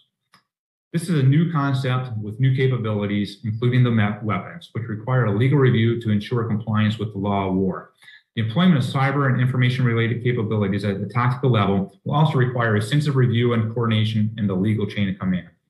Finally, in my time at Marfor PAC, one of the issues that has taken an unexpectedly large amount of time to address is cases in which a foreign country seeks to exercise criminal jurisdiction over a U.S. service member. DoD policy requires that for personnel present in areas outside the United States in connection with official duties, we maximize the exercise of jurisdiction to the extent possible under applicable status of force agreements or other jurisdiction arrangements that would protect to the maximum extent possible the rights of DoD personnel who may be subject to criminal trial by foreign courts or imprisonment in foreign prisons, and that, where possible, we secure the release of DoD personnel in the custody of foreign governments pending completion of all foreign judicial proceedings. In the past several years, we've had several cases involving relatively minor criminal conduct and a handful of cases involving serious misconduct, including sexual assault and death. This has required us to become familiar not just with U.S. law and international agreements with the nation exercising jurisdiction over a U.S. service member, but also with the criminal procedures and laws of that nation. We routinely work closely not just with embassy personnel, but also at times with host nation officials as we work to ensure a fair process in which each country complies with its obligations under international law. So that's all I have for you today. I'd like to thank you for the opportunity to talk about MAR4 PAC and what we're doing in the Indo-Pacific. I'm now happy to answer any questions you may have. Thank you. Thanks very much to both our panelists out there. Now I think we've still got time for some questions. I know we're just about back on schedule. Okay, thanks very much to both our panelists for your comments. Very thoughtful. We greatly appreciate them. I think we're just about back on schedule. We've got time for some questions, and I'll start the panel off with a couple of questions, and I'll pose this one to either one of you. Make sure Colonel Tolar is right here with me since I'm in his office until mine gets fixed. But the first question I have is, both of you talked about forced posture and the importance of it. Could you elaborate on why that's so critical and how the SJA plays a role in forced posture as we see out here in the Pacific? Chris, I'll turn it over to you if you'd like to speak that first. Sure, I can take that one to start. Posture is important, obviously, because we can't do this alone. That's why we train so extensively with our allies and partners. We need to ensure that we're in the Pacific, that we have a warm start. If something were to happen, we can't be caught flat-footed at our bases and stations in the continental U.S. or in Hawaii. So, we extensively operate with our allies. And that gets us out there forward, inside the second and first island chains, and from which to build relationships and take it from there. Thanks. Marie, any thoughts on the role the SJA plays as far as in posture, forced posture, the importance of it? Yes, Tom, thank you for the question. So forced posture has been really an interesting and challenging problem for us with respect to, are you there consistently? Right, so I talked about a couple of different international agreements or agreements that we entered into for a more permanent presence. And thanks to you and your team for kind of shaping the MOU that we use to get military equipment permanently forward so that we can use them and draw that equipment out for exercises with our partners. And then we also want to be forward for exercises, which may range from a week to 2 to 3 to 4 weeks. We want to be forward for subject matter expert exchanges for short periods of time. And as you know, you can do that with your own inherent authorities, or sometimes we submit a CONOP with Indo-PACOM as the approval authority for under 10 U.S.C. 321, so we can do training with our partners in a friendly country if the Secretary of Defense, delegated to Indo-PACOM, determines it's in the national security interest to do so. And that authority allows us to play some of the incremental experience costs or expenses of our partner forces. All of these authorities are important to us to create assurance and to build interoperability. I think we've all learned over our military careers, you don't build friendships in time of need. You want to rely on and know the people that you might have to go into crisis or conflict with earlier than when you're just at the point of need. Over.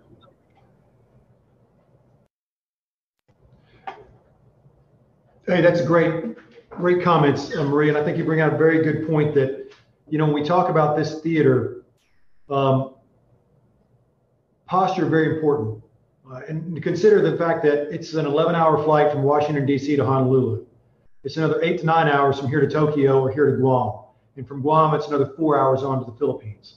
So the tyranny of distance, as we say a lot of times out here, is really big. So forced posturing, there's a different way of thinking about it that we have to have out here to get where we need to be. But not just getting there. The distance is one thing, but having access, basing, and overflight, as we always talk about in my mind, is so important. Things like SOFAs, VFAs, access, all of those things are critical to our ability to get in and get in quickly and not deal with those things if we need to posture Part of it is our own internal problem of getting our forces there. The other is, can we get there? Do we have the rights and the access that we need to operate the way we want to?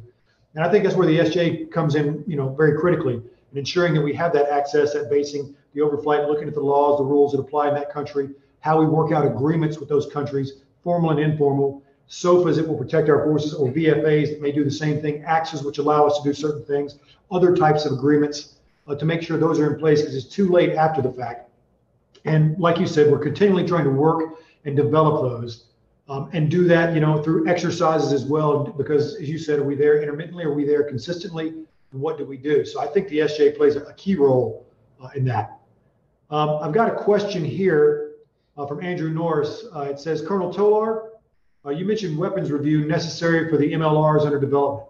What types of systems are you intending to use that require that review? Turn it over to you. So right now, there's just one that I'd be prepared to talk about. Is the Navy and Marine Corps Expeditionary Ship Interdiction System, also known as Nemesis. What I didn't mention in my earlier comments was there's another aspect to that. If that's a pre-existing weapon, Navy uses it from naval surface platforms. The Marine Corps would take that, modify it, use it from ground-based positions, and there's a separate launching system that goes with that. And so when you add those things together, when you talk about the ability to target and to appropriately target that weapon system, that's where the legal review would come in. So it's, like I said, existing system, but we're doing some different things with it, using it from the land, and so that's where that requirement comes from. Thanks, Chris, very much. Any other questions? I've only got that one in the Q&A, but if there are other questions out there, Major Tringle, if you've got some you want to pass to me verbally, we can also do it that way, but I want to make sure if there are any, we can certainly get them answered during this period. I know we're a couple minutes, or we're still right on schedule. We got about 3 or 4 minutes, but if there are any more, we can entertain them right now. I'll pause for a moment. Okay, I don't see any other questions coming in right now, so at this point, I will turn it back over to Major Tringle to take us into the break. I believe we've got one coming up here for a few minutes before we start our next panel. Major Tringle, I'll turn it over to you. Thank you very much. Thank you, sir. Yes, we will take a 30-minute break, and we will be back at 13:30. Thanks very much, Major Tringle. Okay, so our next panel, you'll hear about the maritime perspective from 2 SJAs in our region. The first one, Captain Dom Flatt, who is the SJA, or the Fleet Judge Advocate for U.S. Pacific Fleet Forces, or Fleet Pacific Command, or U.S. Pacific Fleet. Excuse me. Sorry, Dom. Tongue-tied here after running across the street. And then you'll hear from Captain Angela Cook, the SJ for Coast Guard Pacific Area.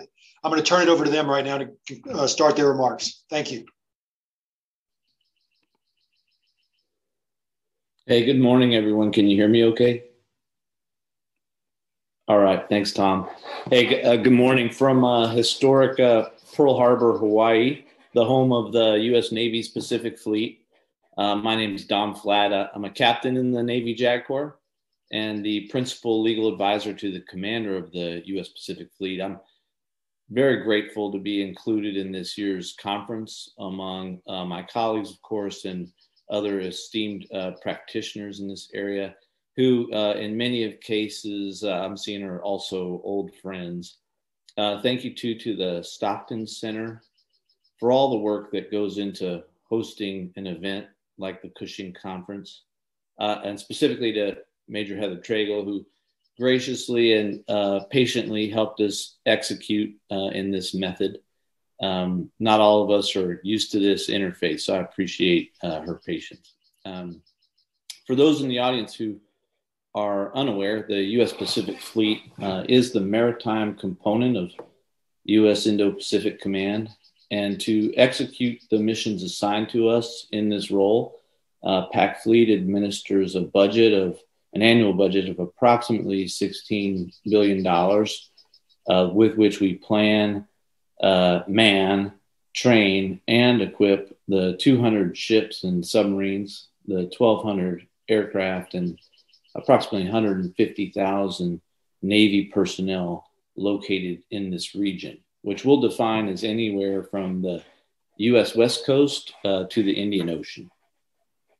The commander of the U.S. Pacific Fleet Admiral Sam Paparo, sees his roles first as the Navy's operational commander in this vast maritime area of responsibility, as a readiness enabler who's focused on people, platforms, places, but importantly, a reliable and responsive partner to the nations in the region who share our values.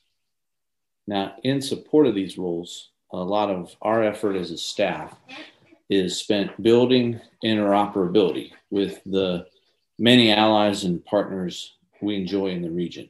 You heard mention earlier of our combined naval exercise with Japan, India, Australia, and the United States, and of course some of the current operations with the French and UK navies operating in this area, and those larger scale event-driven or scenario-driven exercises are vital, but nothing really compares to the daily operation, interaction, and engagement we have with our longtime allies in the region, the Japanese Maritime Defense Force, the Republic of Korea Navy, the Royal Australian Navy, and the navies of the Philippines and Thailand.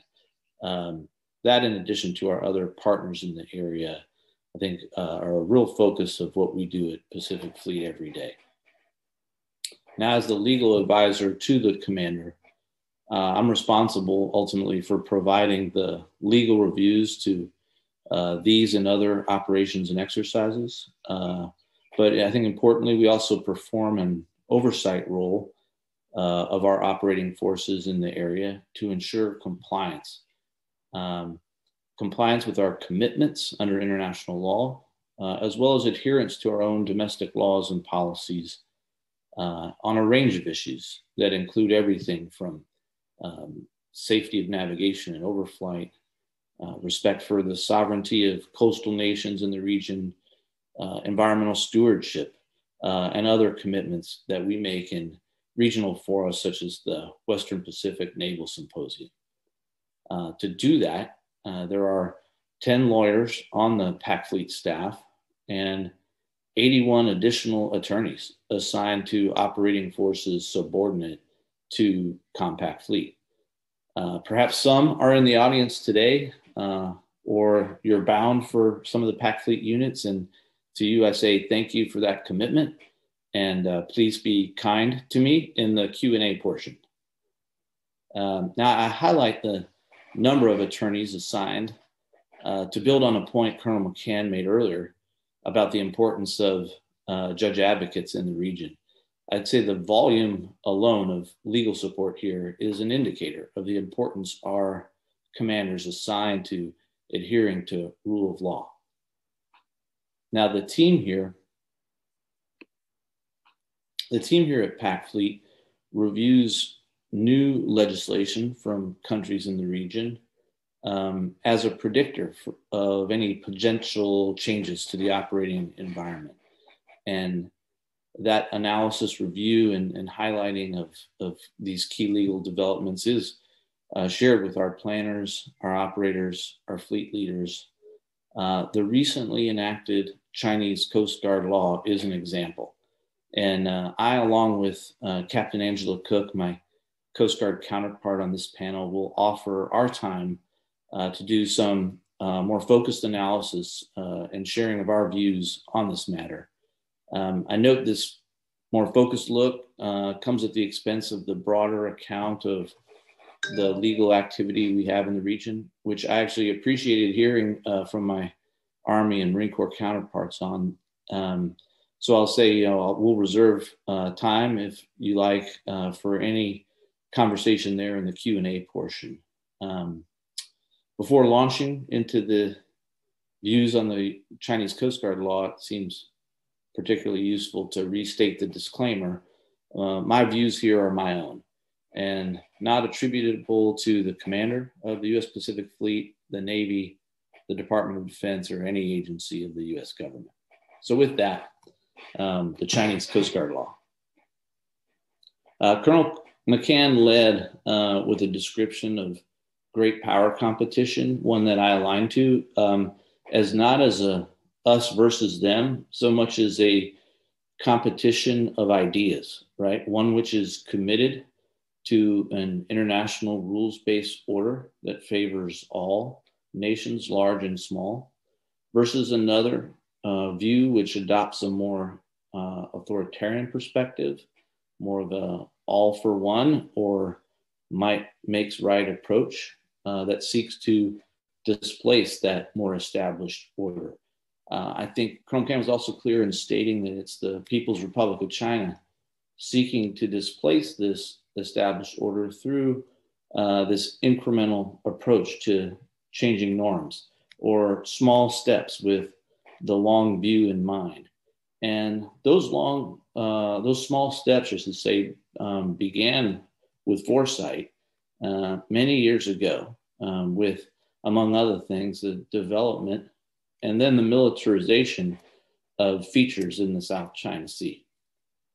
This is important context to understanding the Chinese Coast Guard law and the objections that many nations in the region have had with the law. So on February 1st of this year, China enacted this new Coast Guard law, which, among other things, authorized their Coast Guard to use force against foreign vessels in order to enforce, quote unquote, China's claimed sovereignty, sovereign rights, or jurisdiction. Now, this law, as I mentioned, provides insight into how China is working to displace the established rules-based order with its own approach. Specifically, the law, when viewed in the context of their other activities and claims of the region, appears designed to intimidate its maritime neighbors and to advance their own interests at the expense of both international law and regional security. Even prior to passage of this new law, the text of it was viewed by our allies and partners as yet another effort to support China's maritime claims, which had been rejected by the international community, to include in the arbitral tribunal in the 2016 South China Sea case. To get to some specifics, Vietnam has described the law as, and I'll quote, very dangerous, and noted that it prevents claimant states from exercising legitimate economic activity in their maritime zones. The Philippines called it a verbal threat of war, and Indonesian leaders have warned that the law heightened the risk of spillover conflict around the Natuna Islands.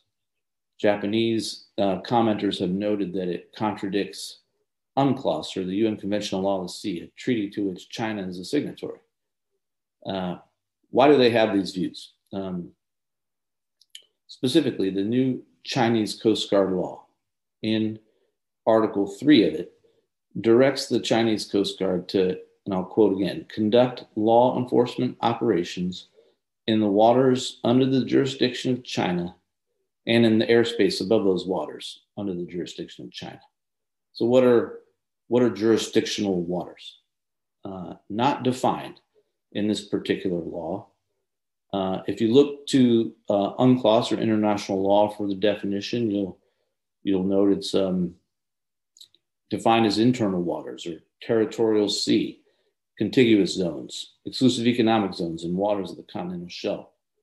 China, however, has claimed indisputable sovereignty over the area inside their 9-dash line, which includes the entirety of the South China Sea. This was not based on any of the characteristics defined by UNCLOS, but as quote unquote historical rights.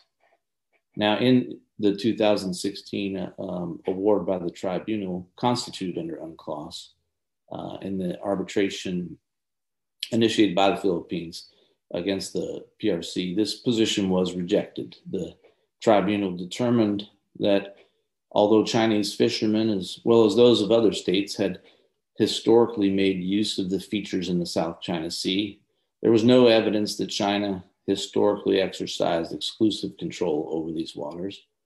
And there was no legal basis for the Chinese to claim historic rights. Further, any historic rights would have been extinguished to the extent they were incompatible with the definitions provided in UNCLOS.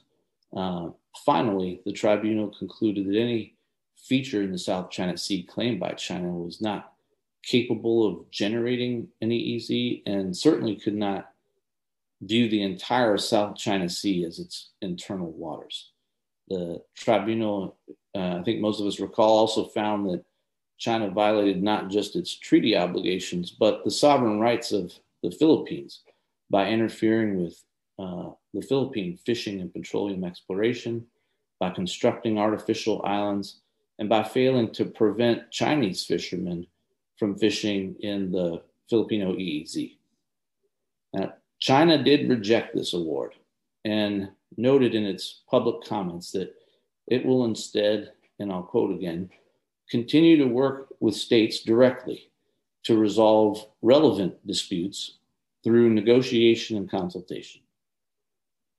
And now with a fully armed Chinese Coast Guard, which is also fully empowered under Chinese domestic law to enforce its claims in these disputed areas. So what does their law empower their Coast Guard to do in these jurisdictional waters? Well, in Article 20, it allows the Chinese Coast Guard to destroy structures and suspend illegal activities. Now, by the text of the law, again, assuming they implement a definition of jurisdictional waters that's consistent with their past positions, this would give the Chinese Coast Guard authority to use force against other countries on occupied features, like those occupied by the Philippines, Vietnam, and Malaysia, as well as to enforce what the international community would regard as lawful fishing activities of any nation in international waters. Now, in Article 21 and 22 of the new Coast Guard law, the Chinese Coast Guard's given authority to take necessary security and control measures to include the use of force to restrain foreign military vessels in waters under China's jurisdiction from violating the domestic laws of China. Now, leaving aside yet another repudiation of international law that prohibits exercising coastal state jurisdiction against sovereign immune vessels, the activity by China's legislature alone raised the temperature in the region, increases risk, and of course further signals China's disregard for established international rules-based norms that all nations in the region, large and small, derive a benefit from. Now, this gives short shrift to many of the issues our allies and partners have with this law, but aggravating these concerns are Chinese efforts to undermine past agreements and commitments when it comes to communication at sea and establishing methods to resolve issues of mutual concern. For better insights into these issues, I'll yield now to my colleague from the U.S. Coast Guard, Captain Angela Cook. Over to you, Angela. Good morning from Alameda, California. As Colonel McCann said, I'm a staff judge advocate and principal legal advisor to the commander for Coast Guard Pacific Area. Admiral Gautier, who you heard from this morning, is the deputy commander for Coast Guard Pacific Area. So I say I am done, and whatever he said goes. But actually following Admiral Gautier on the agenda is perfect. Instead of hitting all of the things that the Coast Guard is doing in this vast region, all of which the Coast Guard lawyers are very, very carefully involved in, it allows me and my co-panelists to focus in on one or two interesting updates in the region that we wanted to do a little bit more of a deep dive on. And if there are other questions during the Q&A, we're certainly available for that.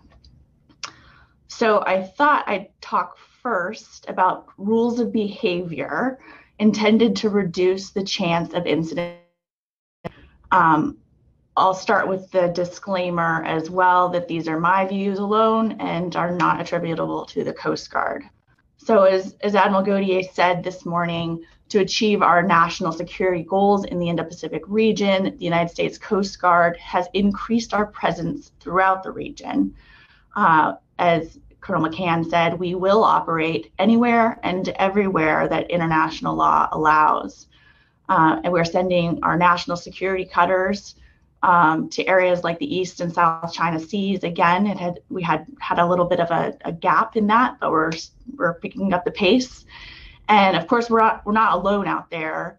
Certainly, my co-panelists will attest to the U.S. Navy's global presence, and we are all out there with other nations' coast guards and navies.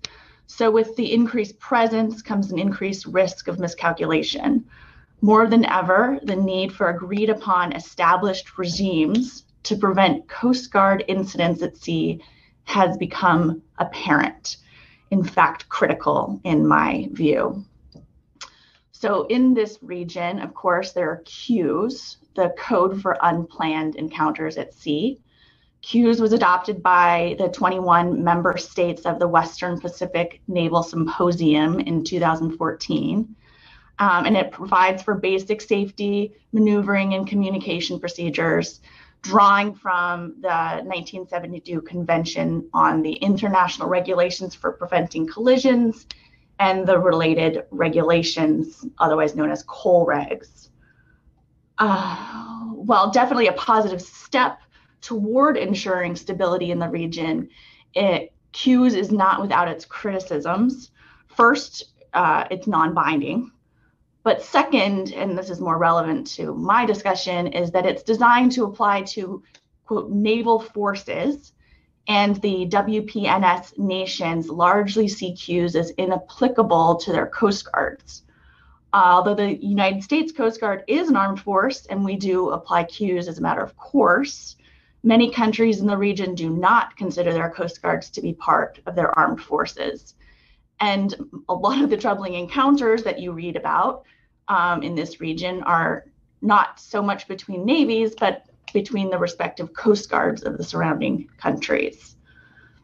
So soon after CUES was adopted, the US Navy and Chinese Navy, PLAN, announced a bilateral memorandum of understanding on the rules of behavior for safety of air and maritime sea encounters. These rules of behavior are largely based on CUES, and they apply to, quote, military vessels, further defined by the words warship or naval auxiliary. So customary international law, as reflected in the Law of the Sea Convention, defines warship as a ship belonging to the armed forces of a state, marked in accordance with the nation's distinguishing characteristics, commanded by an officer commissioned by that state who appears on the appropriate service list, and manned by a crew which is under armed force discipline. So, as I said before, the United States Coast Guard vessels meet that criteria. We are considered warships, and as such, they are considered military vessels in accordance with this rules of behavior agreement that we have with China. So, like I said, we operate consistently with the rules of behavior and CUES. So now I'll shift to China Coast Guard. The U.S. had been attempting to enter into a Coast Guard to Coast Guard rules of behavior with China starting in 2015. And despite everyone's stated commitment to that endeavor, there was no joy on executing that. But fast forward to 2018, my opinion is that maybe that effort isn't so critical anymore, because in 2018, the China Coast Guard was placed under the People's Armed Police, which was in turn placed under the direct control of the Central Military Commission. And their 2020 legislation then codified that. So they report directly to the Central Military Commission under the relevant theater command in times of crisis or war. Their members are subject to an equivalent of a uniform code of military justice. They're entitled to military disability. So in other words, the China Coast Guard shares a lot more similarities with the US Coast Guard than just a similar looking racing stripe. And this reorganization suggests that the Chinese Coast Guard should also be considered warships under customary international law, and therefore the terms of the rules of behavior and cues should apply to the China Coast Guard. And we told China so as much this year through a démarche, where we stated that the United States, both Navy and Coast Guard, intend to apply the rules of behavior and cues when encountering both China Coast Guard and PLAN vessels. And we've asked the same courtesy in reply. So I guess we'll have to wait till next year's conference for an update on how that goes. But here's the skinny of it. A RAND analyst noted that in between 2010 and 2016, China increased the size of its Coast Guard and tonnage by 73%, Japan by 50%, Vietnam 73%, and in that same 6-year period, the Philippine government increased the size of its Coast Guard by 100%. So with more Coast Guards operating in close proximity to each other, in and around contested waters, with dangerous incidents at sea on the rise, we need agreements like cues in place that will ensure safe and professional encounters at sea. And they need to apply to Coast Guards. The way I see it, if the navies can get together and adopt cues, maybe it's time our Coast Guard stepped up. It's definitely a topic that I think is worthy of deliberation at the various regional forums, specifically designed to foster multilateral coordination and cooperation. As examples of those are the North Pacific Coast Guard Forum, the Arctic Coast Guard Forum, the Southeast Asia Maritime Law Enforcement Initiative. And I will just one note on the North Pacific Coast Guard Forum. In 2005, they did publish a combined operations manual, which has a lot of similar provisions to cues and the rules of behavior, but it applies to planned or ad hoc operations, not unplanned encounters. So good step, but not the level that we need. And while these forums are good models that are formed to foster cooperation and responsible maritime activity, they don't include all of the relevant parties. So like the WPNS, 21 nations, I think something more comprehensive needs to be considered. That's all I have.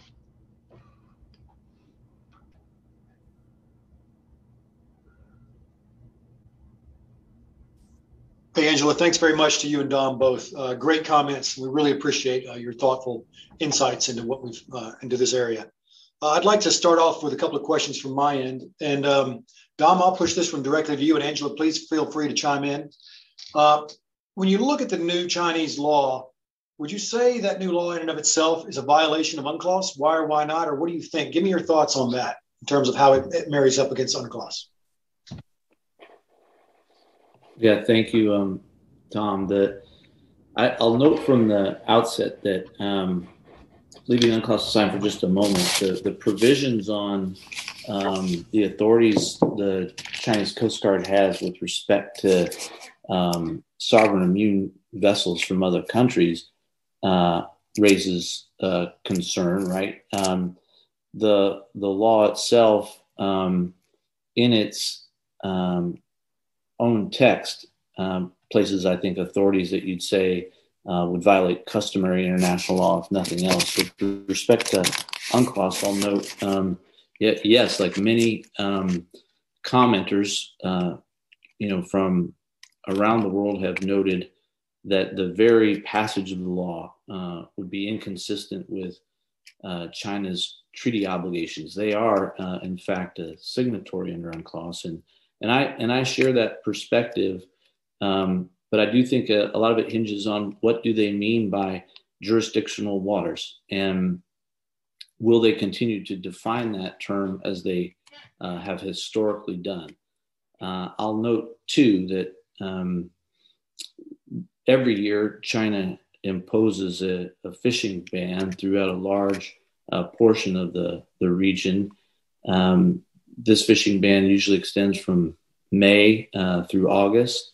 So I believe as we speak, the Chinese fishing ban is underway. This would be the first one since they passed the new Coast Guard law, and I think their national media has said they will use their Coast Guard to enforce the law. The question I think all of us are mindful of and attentive to is how are they going to implement that? What does that look like? And certainly the Philippines and Vietnam have both come out publicly noting their concern and encouraging their fishing fleet to ignore the ban. We'll see what enforcement comes this year. Back over to you or to Angela if you have a comment. I do actually have a comment, and I'm going to tie it back to the United States Coast Guard's authority, which is incredibly broad. I'll read it here. The Coast Guard shall enforce or assist in the enforcement of all applicable federal laws on, under, and over the high seas and waters subject to the jurisdiction of the United States. So that doesn't sound too dissimilar. And of course, the Title 14 continues, too dissimilar to what China Coast Guard, the China Coast Guard law. I think what's troubling for me about the law is not so much the words, but the expected interpretation of those words. When we say jurisdiction in the United States Coast Guard, we're quite clear about what waters are subject to our jurisdiction in accordance with customary international law as reflected in UNCLOS. But we worry that China maybe does not interpret it the same way, that word jurisdiction the same way. And we're also, I would say my concern is more in the implementation of this power. Like I said, the United States Coast Guard has huge amount of power, which is what authority is. But we are guided by very, very strong policy starting from 1790 with Alexander Hamilton, when he, I'll quote, said that while I recommend in the strongest terms to the respective officers activity, vigilance, and firmness, I feel no less solicitude that their deportment may be marked with prudence, moderation, and good temper. And our use of force policy states that only that force reasonably necessary under the circumstances may be used. These are our guiding principles in the United States Coast Guard, and I think that we've seen through example that those are not necessarily the guiding principles of the China Coast Guard. Over. Thanks, Angela. Great comments indeed. Don, back to what you said. I share your concern about China and the PRC's definition of jurisdictional waters and what that means. And I think you bring up an interesting point that this is the first fishing ban season, if you will, under this new law. I'd be very interested to see how they implement it, to what extent they really push these provisions and how they are executed. But I think from a legal perspective, we've got to understand what our narrative is going to be. Make sure our commanders understand that we can push that from here, not only in the information space, but in the operational space as well, because I think it's critical right now as they move forward with this. As I said, they're attempting to establish new norms. If they're the only actor acting, they're the only person pushing out these things, at some point, the comfort level with them is going to grow, and it's going to be harder to displace them, much as it will be harder to displace them from some of the disputed features, and how hard that's gotten. And I think that's a great example, when you think about it, how hard it would be to get them off mischief reef right now. I don't think there's a diplomatic solution to that one. And I certainly think the longer we allow these kind of things to go on, the greater the risk is that we will be facing conflict with them over them. Let me take a look quickly. We've got a couple of questions that have come in. The first one from Andrew Norris, and I'll pose it in the same order, Dom first and Angela. What is your thinking regarding the impetus for the new Coast Guard law? Why they see they need to adopt it at all? Over to you. Hey, Andrew Norris. Great to see your name in the chat. I'll tell you that just my 2 cents on that. I think it's as Colonel McCann mentioned at the outset, and this is consistent, I think, with the progressive, phased approach that China's had at changing norms, right? Norms that benefit them at the expense of other nations in the region. But I also think a lot of China's activities, again, this is me speaking for myself, a lot of their activities recently, I think, are designed to appeal to their own domestic audience.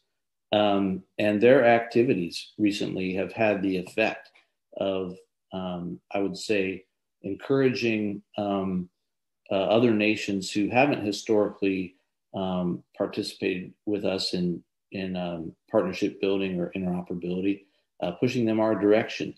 So while I think it's a mix of a part of their phased approach at changing norms and appealing to their own domestic audience, whatever their motivation, the effect I think it's having on the ground or on the water, so to speak, is one that is encouraging nations in this region to align with kind of our perspectives on a free and open Indo-Pacific.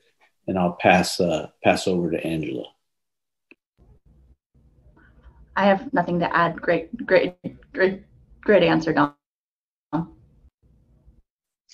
Okay, I'll go into the next question. And Angela, I'll start with you on this one because I think it's kind of directed more at you. It says from Cornell Overfield, on the topic of interactions, on at least 2 occasions recently, U.S. fishermen have been surprised in the U.S. EEZ off Alaska by Russian vessels lawfully exercising their right to conduct military activities.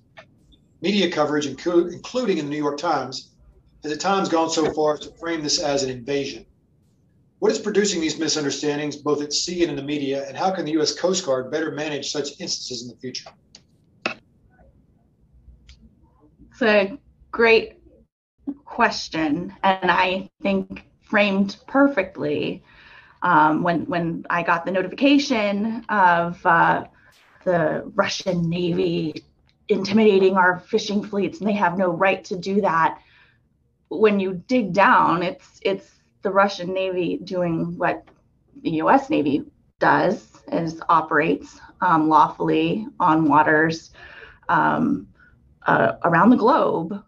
Certainly they had no authority to order our ships lawfully fishing in the region to move, but I could see the U.S. Navy, putting out a broadcast to say, hey, we're going to be firing our guns, stay clear.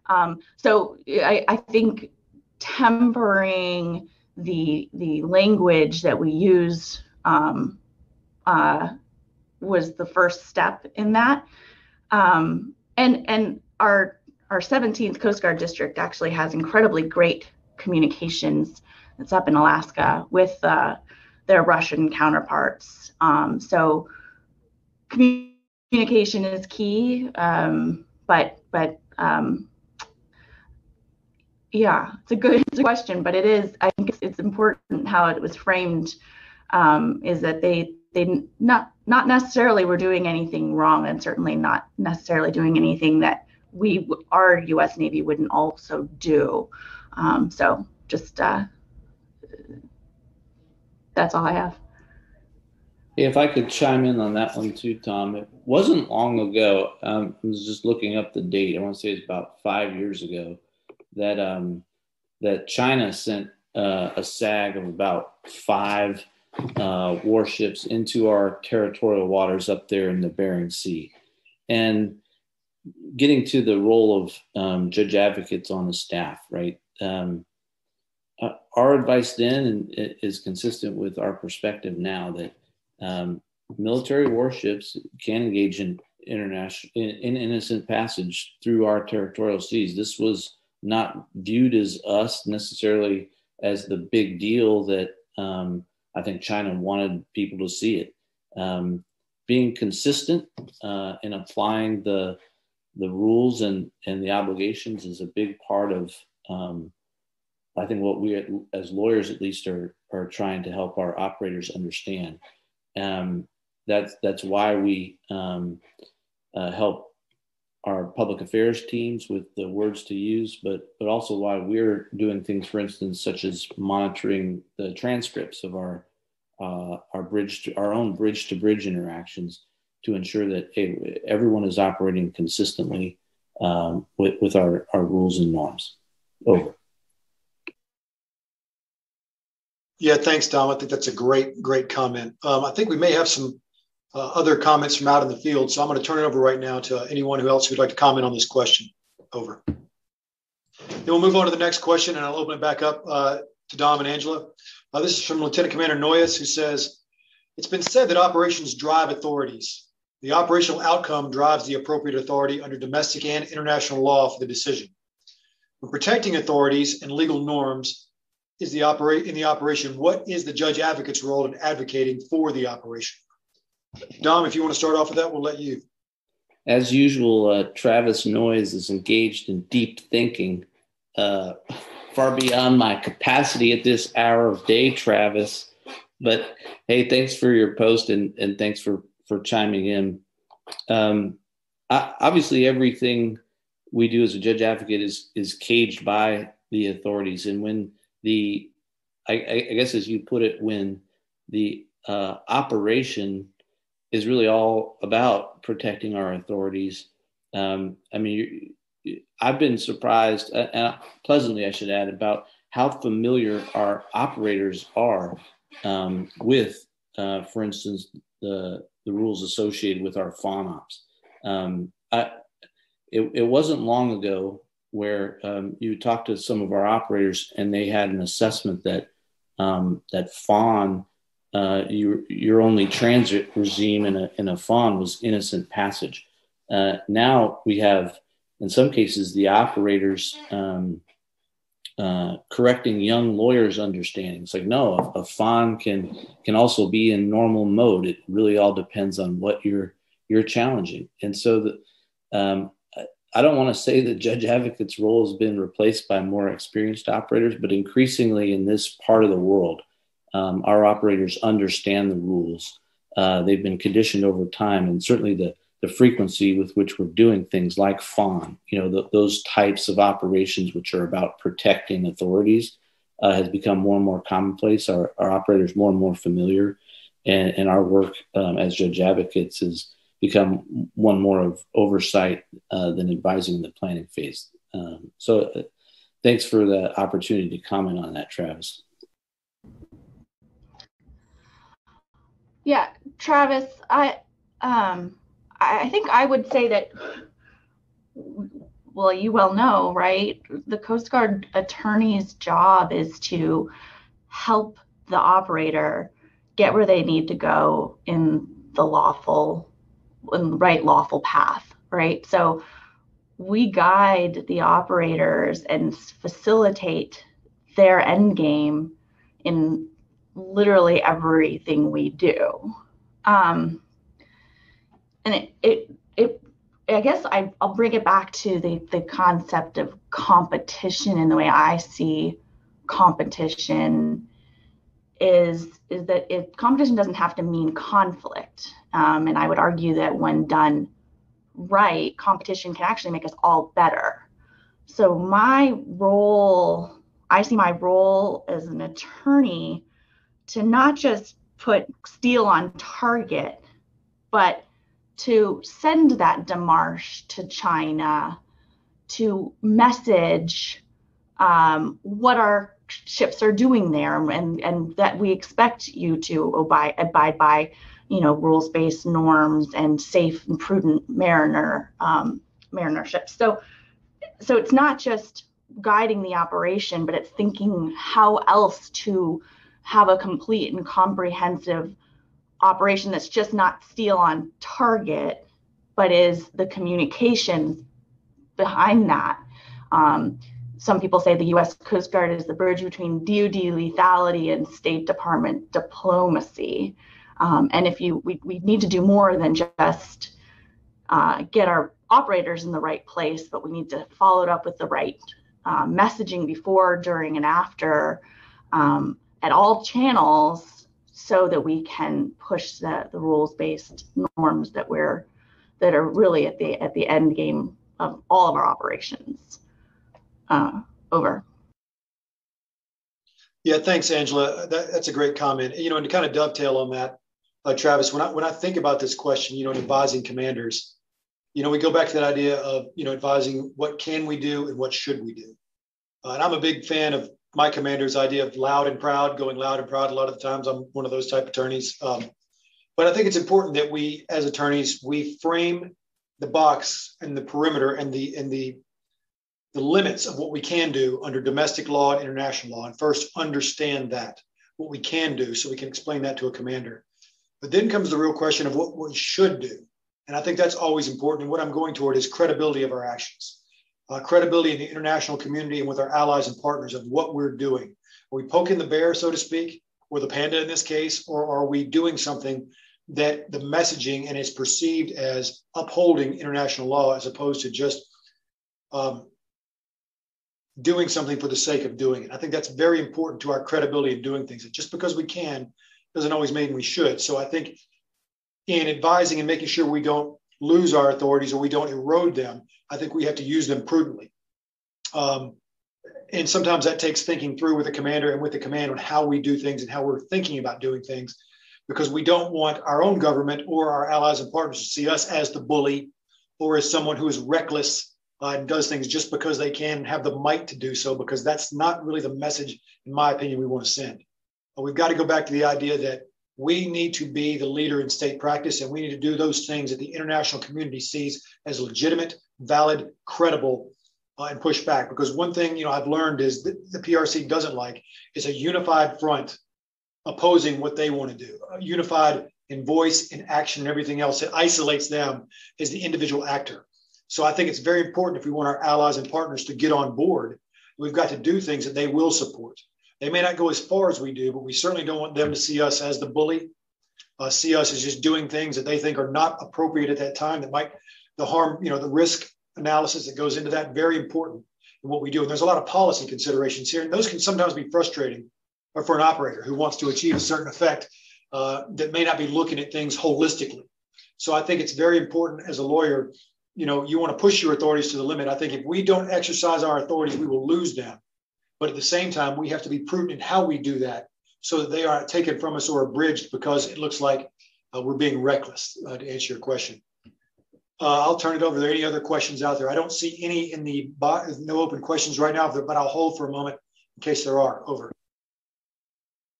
Okay, seeing none, thank you very much to our two panelists. Very thoughtful, insightful comments. I greatly appreciate your help and your work on this today, which you've had to offer to the group. Thank you very much for that. At this point, I'll turn it back over to the Cushing host to take us into the break, and then we'll move on from there. Thank you very much. Thank you very much, Colonel McCann. We will take a 13-minute break, and we will see you back here at 14:20. Alexander C. Cushing International Law Conference. We are now going to begin our third panel and final panel of the day. This one is from the Air Force and Space Force perspective. Colonel McCann, over to you. Hey, thanks very much. Right now, we're going to hear from Colonel Suzette Sewell from U.S. Pacific Air Forces, and then Colonel Todd Pennington, the SJ for Space Operations Command. I'll turn it over to Colonel Sewell for her remarks. Good morning, Colonel McCann, Chairman at Stockton, Professor of International Maritime Law, Mr. Kraska, United States Naval War College professors, staff, distinguished panelists, and viewers from around the world. Thank you for the opportunity with you today. And first, I got to start out with a little bit of an apology. Actually, it was my boss, Colonel Ira Perkins, who was supposed to speak with you today. He called me about 6:30 this morning. And then started texting me because he has lost his voices and is sitting over in the emergency room right now, probably has bronchitis. So he asked me if I could fill in for him this morning. So obviously I'm not in the right uniform. And I have just looked over the material that he was going to provide. So hopefully I don't do him a disservice and am able to provide some interesting background from Air Force perspective on some of our maritime and air law issues that we're dealing with here out in the Indo-Pacific. So one of the things I want to start off with, I listened to some of the earlier speakers really talking about what we're seeing with revisionist and aggressive China out here in this area of the world. And so I'm really not going to cover that new ground. What I'm really going to say is, yes, the Air Force, we're seeing some of those same challenges as well. And we're adapting with some of our new concepts out here to meet that challenge, like joint all-domain command and control, dynamic force employment missions, agile combat employment, among others. All of those particular new concepts of operations require robust legal support, and that can come from the form of fiscal law, authorities, contracting that we see out there, of course, international law, rule of law, a lot of particular issues out there. But the issue that I'm going to talk about, it's kind of unique and one that we don't really think about all the time as being a huge player in our operations in this particular area of the world, but which in fact is one of our most challenging areas of law and an area that can really slow us down. And that's environmental law, right? Surprise, surprise. It's not something we really think about upfront when we're thinking about operations.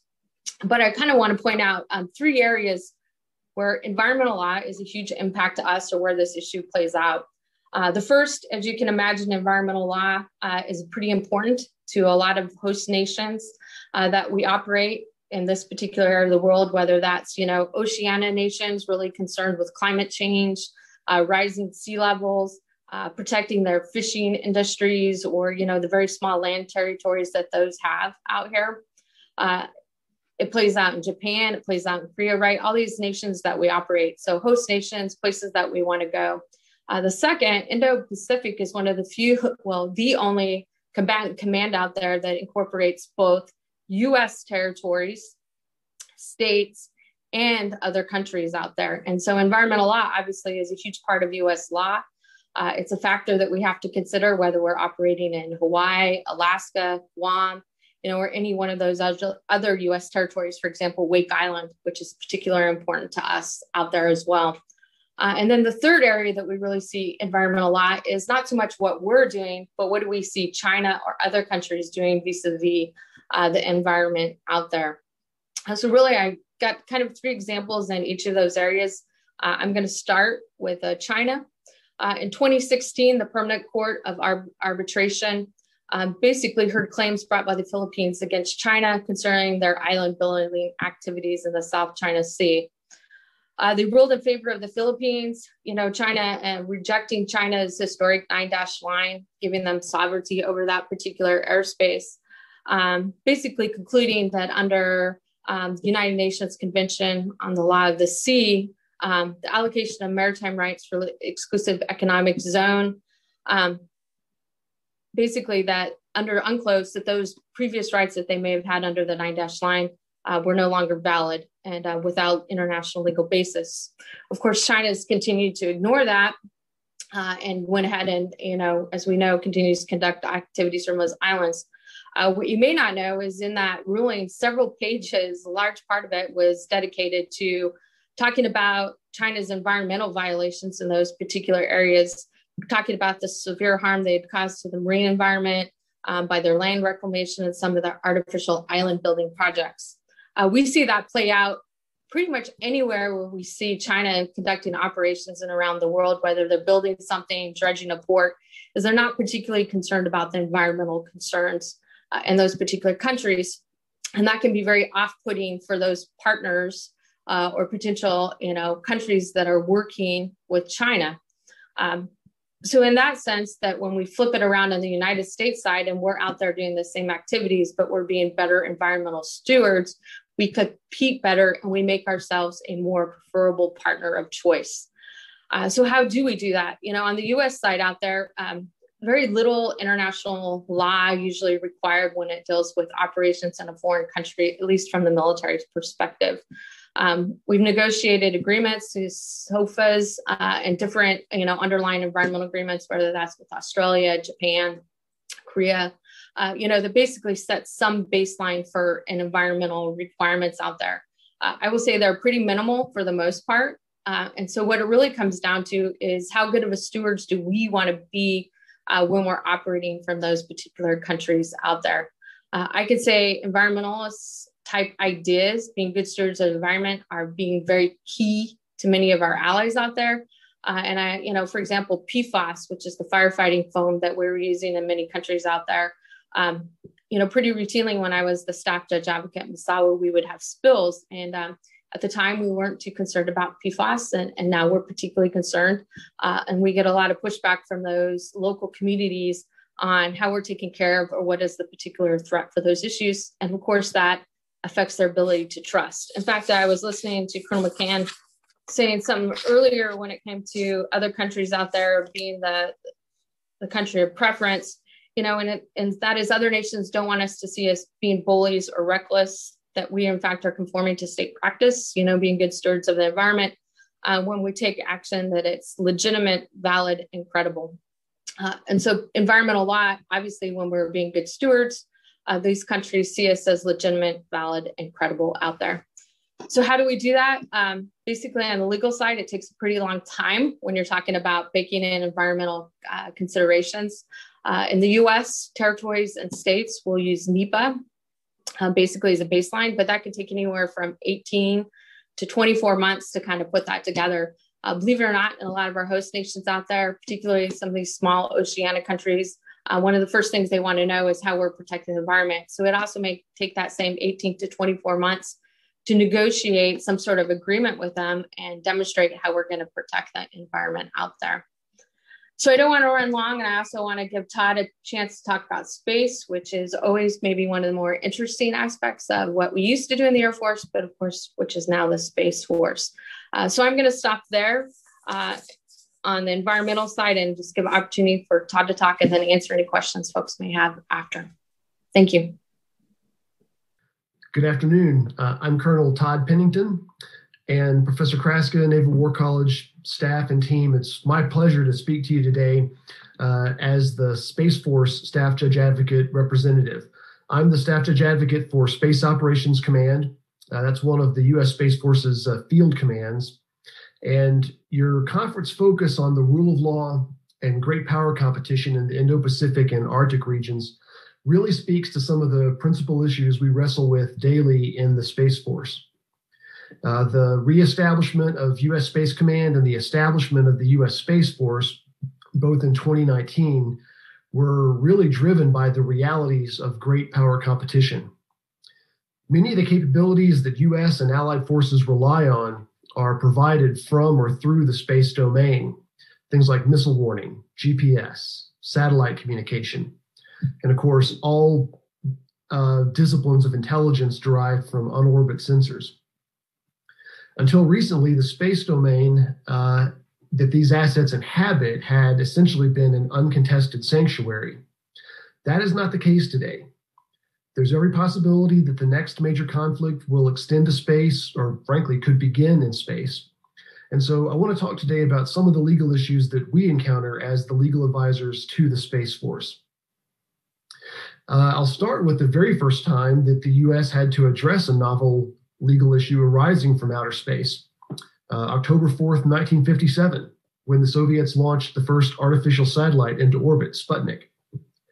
At that time, there was no controlling position on the vertical limits of a nation's sovereign airspace that was recognized as customary international law. There was real deliberations about what to do about Sputnik. Within the Air Force, there was an argument advanced that there was no limit, there was no upper limit to a nation's sovereign airspace. There was a proposal for a formal protest or démarche to the Soviets for an unlawful overflight of U.S. territory. Others, however, felt this position was unwise or unsustainable. Kind of a Machiavellian explanation for that position is that, some could see the potential advantages of a legal regime that would permit our own access to the ultimate high ground of outer space over the territory of our adversaries. In my own way of thinking, a little more pragmatic explanation of that view is that the physics of orbital mechanics mean that the ground track of an object in orbit necessarily traverses many nations' sovereign territory. That's true in every orbital regime except geostationary orbit, and you've got to do a lot of flyover to get to that orbital position. Insisting on no vertical limit to national airspace would effectively have precluded our access to orbital regimes and to the use of outer space. And ultimately, of course, no protest was filed. And this really was the earliest example of a development of state practice in the law of operations in outer space. It quickly became the customary international law principle of free access to the domain. Of course, that principle was later codified as treaty law with the 1967 Outer Space Treaty. Incidentally, the question that I started this whole kind of bunny trail of Sputnik with, what is the vertical limit of state sovereignty? Where does outer space begin? Remains unsettled. There's no controlling answer to that. The U.S. opposes a binding rule of international law that would define the limits of outer space. Our position, that was expressed before the UN Committee on the Peaceful Uses of Outer Space, is that such a definition would be, in the words of the paper, arbitrary at best and arbitrary at worst, or at best constrained by the current state of technology. Now, there are, of course, administrative policies that have definitions that are sometimes pointed to for purposes of defining where space begins. For example, NASA and the Air Force, for their internal purposes of accrediting an individual as an astronaut, define the limit of outer space as 12 miles below the Kármán line. Similarly, the U.S. Space Command geographic area of responsibility is defined to begin at 100 kilometers above mean sea level, which is the altitude commonly referred to as the Kármán line. The Kármán line is the altitude at which conventional aircraft can't stay aloft through normal principles of flight with Bernoulli's principle and the like. They've either got to enter orbit or descend.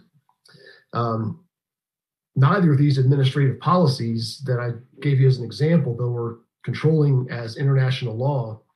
And frankly, even the exact demarcation of the Kármán line is disputed. It's a theoretical question of physics, and frankly, it somewhat depends on the state of current technology. So now that I've established I can't even tell you exactly where outer space begins, where can I take these remarks today? Well, I'll start with a few sort of, I'll phrase them provocatively and then discuss what they mean. Questions. What provision of international law did China violate with their 2007 anti-satellite test that left a constellation of debris in orbit? Thousands of pieces of that test debris remain in orbit, polluting the low Earth orbit regime still a decade later. Or consider this. What provision of law did Russia violate when their Cosmos 2542 satellite discharged another satellite, like a little Russian nesting doll? Cosmos, we numbered it Cosmos 2543. What about when Cosmos 2543 aligned its orbital regime to closely approach one of our sensitive US satellites? Or what about when Cosmos 2543 discharged a high velocity projectile that had the characteristics of a weapon out into space? Well, all these activities raise concerns, obviously, and interesting questions about things like the Convention on Registration of Space Objects, things like the principle of due regard in the context of the Outer Space Treaty, that is the requirement to operate with due regard for the corresponding interests of other state parties to the Outer Space Treaty. Ultimately, the U.S. has never denounced any of these actions as unlawful, only irresponsible or concerning. And we tend to talk about our interest in space in terms of responsibility and norms, rather than strictly framing everything as a legal issue. General Raymond, the Chief of Space Operations, has spoken of the shared interest and responsibility of all spacefaring nations to create safe, stable, and operationally sustainable conditions for space activities, including commercial, civil, and national security activities. However, the reality is these activities by China and Russia demonstrate the capability to hold U.S. assets at risk, physical risk, and that's in addition to the capabilities that are non-kinetic in nature.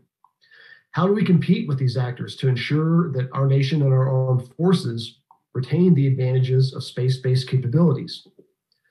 Well, one, we do it with our own presence in the domain, much like we do with protecting our access to the high seas with different freedom of navigation activities. We do it by hardening our assets. Many of our legacy systems were built at a time when we assumed unrestricted and uncontested access to the domain. We don't build systems with that assumption today. because it's no longer factually valid. And we do it by improving our access to the domain with assured and responsive launch capability.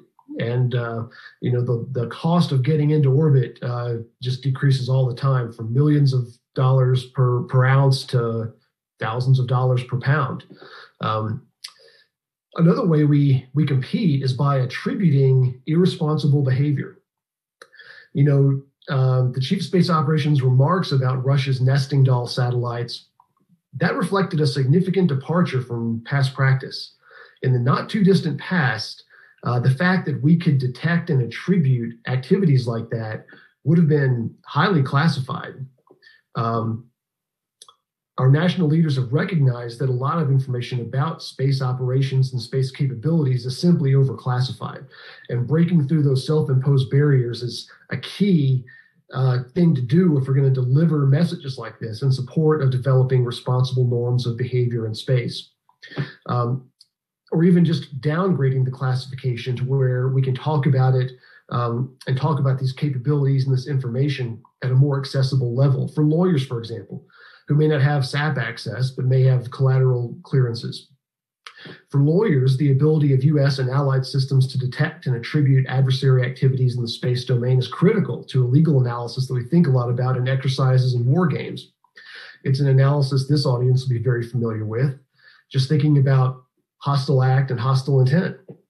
These concepts from terrestrial conflict apply equally in space. They're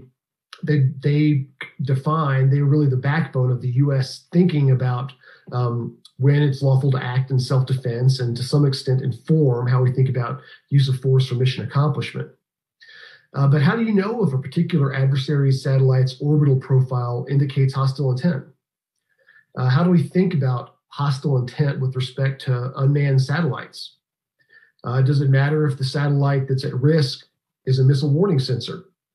Or what if it's part of the nuclear command and control system of protected communications? What if it's part of the GPS constellation, providing navigation data for our precision targeting? Or if it's part of the GPS constellation, providing precise timing data that's the backbone for a lot of US electronic financial transactions? What if the US desired, in the context of a hypothetical future international armed conflict, what if we wanted to deliver an electronic warfare effect to an adversary space system? Does it matter if that adversary system is a dual use capability with perhaps military and civilian payloads on board? Does it matter if we're targeting the spacecraft itself or the link between the spacecraft and a ground station? Does it matter if the effect is temporary or reversible? Does it matter if it's permanent or destructive? The answer is yes. All these things matter. They matter in space just like they would on Earth. And frankly, most of the law that applies to terrestrial conflict applies equally in space. The challenge for legal advisors in this business isn't really learning a whole new body of law. Rather, it's just understanding how the law of war and how international law applies in a completely different domain. The space domain is characterized by objects continually in motion. Every object in orbit is continually in motion at enormous speeds, faster than bullets travel in terrestrial warfare. And of course, it's a domain where a handful of humans may be temporarily present, but a multitude of human interests reside. Space is a domain in which our adversaries are very open about their intent to compete. As I watch China's space program, and particularly their lunar exploration activities, I think back to the time that I spent serving in the Pacific, and the times that we all spent focused on China's activities in the South China Sea. I think about China's unsafe and unprofessional intercepts of US aircraft that were operating in international airspace. I think about the dangerous and harassing activities of China's maritime militias. All this kind of thing is the competition below the threshold of armed conflict that our adversaries are extending into space. It presents the same legal issues in orbit, or on the lunar surface for that matter, or further beyond, that it presents in the South China Sea or the Black Sea for that matter. It is an exciting time to be serving with the nation's newest military service. It really is. I am very thankful and feel very blessed to be able to to work at SPOC right now. In addition to protecting our on-orbit assets and delivering space effects for combatant commanders in the nation today, we're working to develop the systems and concepts and people that will protect our access to and our benefits from the domain, both today and for the future. So thank you for your time. I look forward to answering your questions. Todd and Sue, thank you very much for your comments. Very helpful, very insightful. And Todd, as the newest force, as part of the military, introducing us to some of those concepts, not new concepts, but how we think about them. I think very fascinating, very interesting perspective on things. And I think I'd like to start off with a question for you. It kind of dovetails off something you said. I guess the CSO, Chief of Space Operations, General Raymond, recently stated that space needs new rules because it's the Wild West up there. My question to you is, you talked about how it's just a different domain, where the same rules and the law of war apply. But in your mind, do we need new rules, and in what areas, and where do you think that'd be helpful if we had those rules in addressing things? Over to you. Thanks, Tom. That's a great question. Before I answer that, for the admins, it looks like my camera's disabled. So if y'all can enable it, I'll turn that on from my end so everybody can. Here we go. Thank you very much. Thanks, Tom. Great. That's a great question. When I heard the CSO say that, I thought back to what the Wild West was like and thought, the Wild West wasn't really crazy and wild because of a lack of law. It was crazy and wild because of a lack of enforcement. They had laws, the laws, the common law of crimes was not that different in that day than it is today. What's different is the body of law enforcement, the resourcing we've done for law enforcement and the courts to enforce that. There is law in space. There's the Outer Space Treaty. There's some more conventions that implement more particular bits of guidance, such as liability for space activities and rescue and return of astronauts and the like. And apart from that, many of the principles of international law, concepts of sovereignty and activities in an area where there can be no claim of national sovereignty, all pertain. When I look at space, I honestly see a lot of parallels to the South China Sea. That's why I mentioned it in my remarks. When I got to the space community a couple of years ago, I came directly from my time serving in Colonel Sewell's position out at PACAF. And I talked to the commander about, y'all are trying to wrap your head around how you're going to compete with China. Have you looked at the South China Sea and thought about the parallels with what China is doing there and how they're behaving in space? And they hadn't, because this way of thinking, much like, many other parts of the service are thinking about space in a new way. The space community is thinking about military operations in a new way. And I guess the bottom line is there's obviously room to develop the law in outer space, but I think I would maybe disagree with my boss a bit that it's the wild, wild west because of a lack of rules.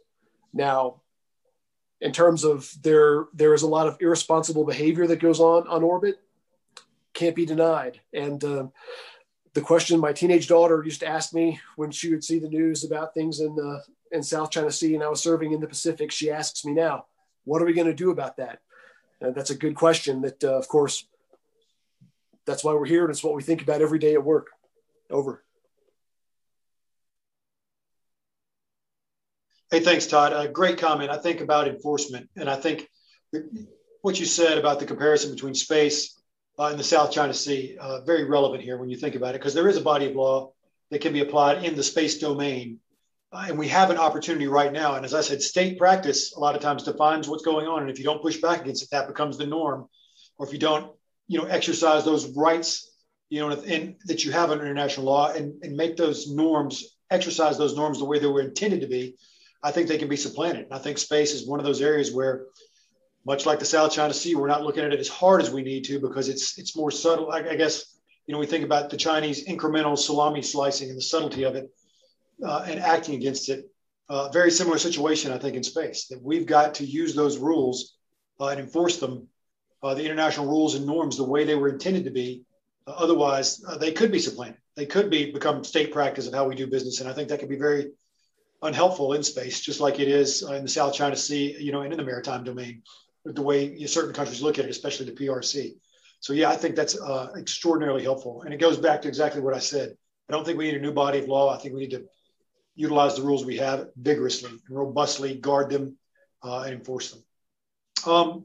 Colonel Sewell, I'd like to come back to you for a minute on a question I have, and to talk about just briefly the ADIZ and the idea of the ADIZ and the importance of that, of what it is and what it isn't, and what its significance out here and how you see that playing, and especially the way other state actors are interpreting that. If you could spend a moment on that for us, please.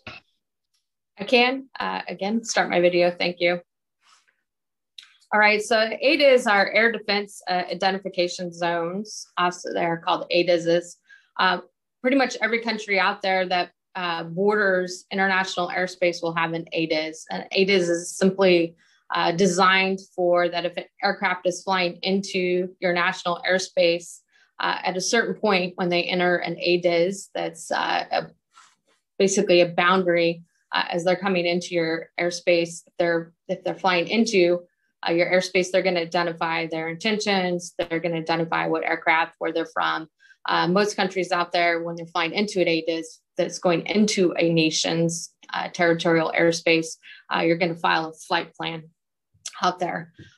What an ADIZ is not, until you get to 12 nautical miles out from a nation's border, it is not sovereign airspace. It's international airspace, anything beyond the 12 nautical mile out there.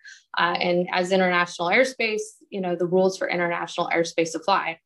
Basically, you're free to fly in that international airspace, and if you're a state aircraft under the rules under ICAO, you're allowed to fly with due regard. That means basically, safe operation of your particular aircraft out there. What often happens, and I'll just give an example of the United States, for example, off of Alaska, we have ADIZs that operate out there. And we may have Russian aircraft that fly into those ADIZ. And, just as a matter of state practice, watching those aircraft, we may go out and intercept those aircraft, but those Russian aircraft are not required to file a flight plan. They're free to be out there. And as long as both nations operate with due regard with one another, we can be in proximity to each other. And we just need to do safe intercepts. I think what you're referring to is about 10 years ago, China extended their ADIZ outside of China pretty extensively off of their coast to cover, in particular, some islands, the Sanakus, that have historically been claimed by Japan, and just a lot of other additional territory into the international airspace, into the South China Sea. What they were requiring was that aircraft entering that ADIZ, which is not required by international law, they file a flight plan if they're going to fly into the ADIZ, regardless of whether that particular aircraft was going to fly into the territorial airspace of China. They were requiring that they contact the Chinese airspace authorities. They would maintain contact with those authorities and basically follow any directions out there, none of which are required by international law, in particular for aircraft that are never entering into that state's territory. And as a matter of speaking, it's the same sort of area that we're seeing with the Chinese, whether it's in the South China Sea, in the maritime domain with the Coast Guard, whether we're seeing with space, aggressive action. It's a gray zone, in international law, where they're exerting some level of control, and by pushing it out there, they're essentially trying to claim more territory, more rights, more legal responsibilities, authorities than they actually have. And of course, the United States declined to follow that. Many other countries did as well. But sometimes, you have nations out there that are flying commercial aircraft that are going ADIZ. And if those commercial aircraft, whether they're US, they're Canadian, they're Philippine, whatever the country they are out there, to the extent that they start complying with those requirements in the ADIZ, China has an incremental victory. And again, it's an aggressive and it's abuse of an area in international law. And, really the only way to challenge it is to push back and you need allies and partners to push back too, because to the extent that other countries comply, even if the United States doesn't comply, that's one of those gray zone victories for China. Yeah, thanks, Sue. I totally agree with that. I think very, very relevant, especially those gray zone activities, and just another example, of how we see the rule of law being eroded by the state practice, the PRC and how they do things.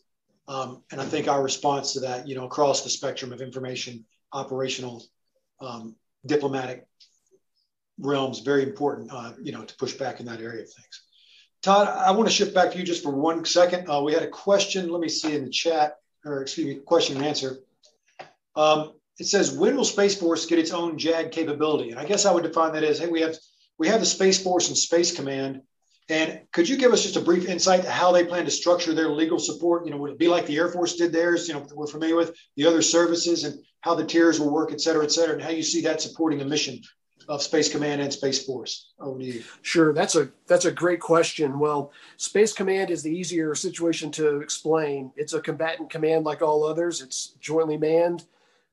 They've got JAGs there from Army, Navy, and Air Force today. And I think they're going to look very, very much like that for the foreseeable future. On the service side, the Space Force only has 3 career fields: space operations, intelligence, and cyber. That's it. That's the only jobs there are in the Space Force. Every other capability that the Space Force has assigned to it is provided by the Air Force, including Judge Advocate. Now, it is actually assigned to the Space Force. So like me and my team, I am assigned to Space Operations Command. My rater is Lieutenant General Whiting, who's the spot commander. And so it feels like day to day, the Space Force does have a JAG capability because they've got embedded and assigned judge advocates who are in that chain of command and working for that commander. It's just that my next assignment might be back in the Air Force. I think that's going to be the situation we have for the foreseeable future, both for some practical realities of keeping the service very lean, which is part of its organizing design, and for some legal reasons. By law, the Judge Advocate General is the legal advisor to the Secretary and to all officers and agencies of the Department of the Air Force. And so if we were resourced and inclined to change that, we need to go back and revisit the law as well. And I don't see some appetite that for quite a while. Now, in 20 years, people coming in the Air Force JAG Corps today, they may well live to see a time when there's Space Force officers who are judge advocates doing this same duty. But I think that might be the horizon that the service may evolve. Hey, thanks very much, Todd. That's very helpful. And honestly, I didn't really realize that to the extent you were telling me about the MOSs, within the command. And I think that's very, a lot to think about how it's structured, kind of a Marine Corps idea of, underneath how things are done. Let me take a look. I don't see any other questions in the question and answer box, but I will hold for a moment in case anyone wants to type one in, or Major Triegel, if you know of any out there that we could wanted to pose before I go into my final comments. Okay, well, I'd first like to thank our last 2 panelists, to Todd and to Sue. And Todd, it's great to see you again. Great to see you out there. Thank you very much for both your comments. I think very insightful into what we're doing here. I think, to everyone out there, I think when you listen to the SJAs and what they have to say, a lot of common themes out there, a lot of common problems we're getting our head around, and how we deal with things in this region. And it's very different. Like I said, the way the United States has been posed for war has been looking a different direction, cardinal direction, as well as thought direction, and how we do business and what we've had to do over the last 20 years, and the way we look at warfare, where we are on the spectrum of conflict and what constitutes a conflict. And even though we're not in a use of force type conflict right now, we call it a competition. That doesn't mean the absence of conflict. Phase 0, as I've said, is not the absence. And so how we think about these things, extraordinarily important. I once heard someone say, that the law is that which can be plausibly asserted and boldly maintained. And I often think about that in terms of how we look at things out here and what we need to do before, below the threshold of war, how we win without fighting. And as I've said earlier on, the legal narrative I think we're in a battle for that. We're in a struggle over the legal narrative. And, in international law, as I've said before, state practice drives so much of what goes on. And I think it's incumbent on the United States and our allies and partners, as we can empower them and support them, to not create a new body of law. It may require a new way of thinking, but I don't think we have to go that far away from what we have. We have that. The long established international norms and rules that countries have come up with and forms they've come up with them in, that we need to embrace, because the idea that China may be trying to supplant that or erode that or go against that doesn't just play into the South China Sea and disputed features. I think it plays into the international order and how business is conducted and the impact that can have on the international framework of laws and what that could lead to, the precedent of attacking those things in favor of states that have certain powers or abilities or authorities over others. Very important. If you think about the way the international community works, everyone gets a voice, not just those with missiles and tanks, but the way things may go, and the precedent that could be set here could definitely erode that. And like I said, not just in the Indo-Pacific, but I think that's the way we've got to look at it, is this has implications not just in our region, but around the world, and how the world may look at things. And is the world changing, and where does this fit into it? And I believe we have to take a pause and realize we've got to use those things we have, those tools, those laws. And I believe as the United States, it's McCann's opinion, we've got to push. We've got to push. We've got to do those things we can do that fit within our law and our policy. What can we do and what should we do? And do those things robustly so that our allies and partners will look at us. I think we're also in a competition for their favor. When you think about it, a lot of allies, it's not just us or them with a lot of our allies and partners. It may be us and them to some extent. So how do we affect that? How do we understand that?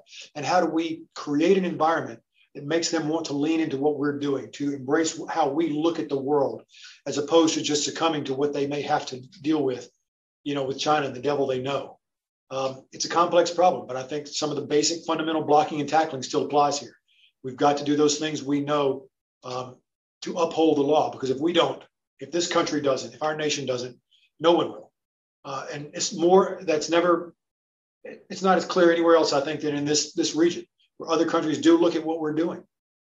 And so that imparts on us, I think, that responsibility to do it right, do it well, so that we can push back on this and build a wall, if you will, around, of allies and partners that quell this idea, not necessarily this country, because it isn't us versus them, but this idea that the rule of law can be supplanted and replaced by the desires of one country seeking to increase their own influence for their own good and only their own good. So I will leave it at that. If there are any other questions or comments, I'll give it a moment in the question and answer box. And if not, I'll just move into my final comments. Okay, seeing none. Thank you all very much. And I'd like to thank our hosts at the Naval War College. I greatly appreciate the opportunity to participate today. Thank you so much for asking me and for asking all of us, the SJAs out here, to give you our opinion. It's great that we had this opportunity, and I welcome the opportunity to share these type of experiences in a dialogue that that comes from this here and in the future. I think it's critically important to what we're doing, and I greatly appreciate it. And Major Treagle, thank you for setting this up. I apologize in the beginning for the administrative trying to get technical problems ironed out here. I hope it didn't impact things too much, but I greatly appreciate the opportunity to speak to everyone today. And I think this is a wonderful idea, and I hope you will continue to press on this topic in this forum and other forums, because I think people out here are listening to what you're doing on that end. I think it informs what we do. We work hand in hand on these things. And I think it's critical that the big minds and the big thinkers on this, are putting out those ideas and feeding this, because we're reading it, we're using it, we're embracing it, and we need you on that end doing what you're doing. So thank you for everything you do. And again, thank you for the opportunity to speak today. And I'll turn it back over to you, Major Treagle, at this point. Thanks again. Thank you, Colonel McCann. Thank you to the outstanding practitioners who presented today on the Staff Judge Advocate Perspectives. The rich viewpoints from across the fleet and Department of Defense enterprise fostered great dialogue on international law and military operations. Thank you as well to those in the audience for joining us today. We hope to see you tomorrow for day 2 of the conference, beginning promptly at 1100 Eastern Daylight Savings Time. This ends day 1. Have a great rest of your day, and thank you.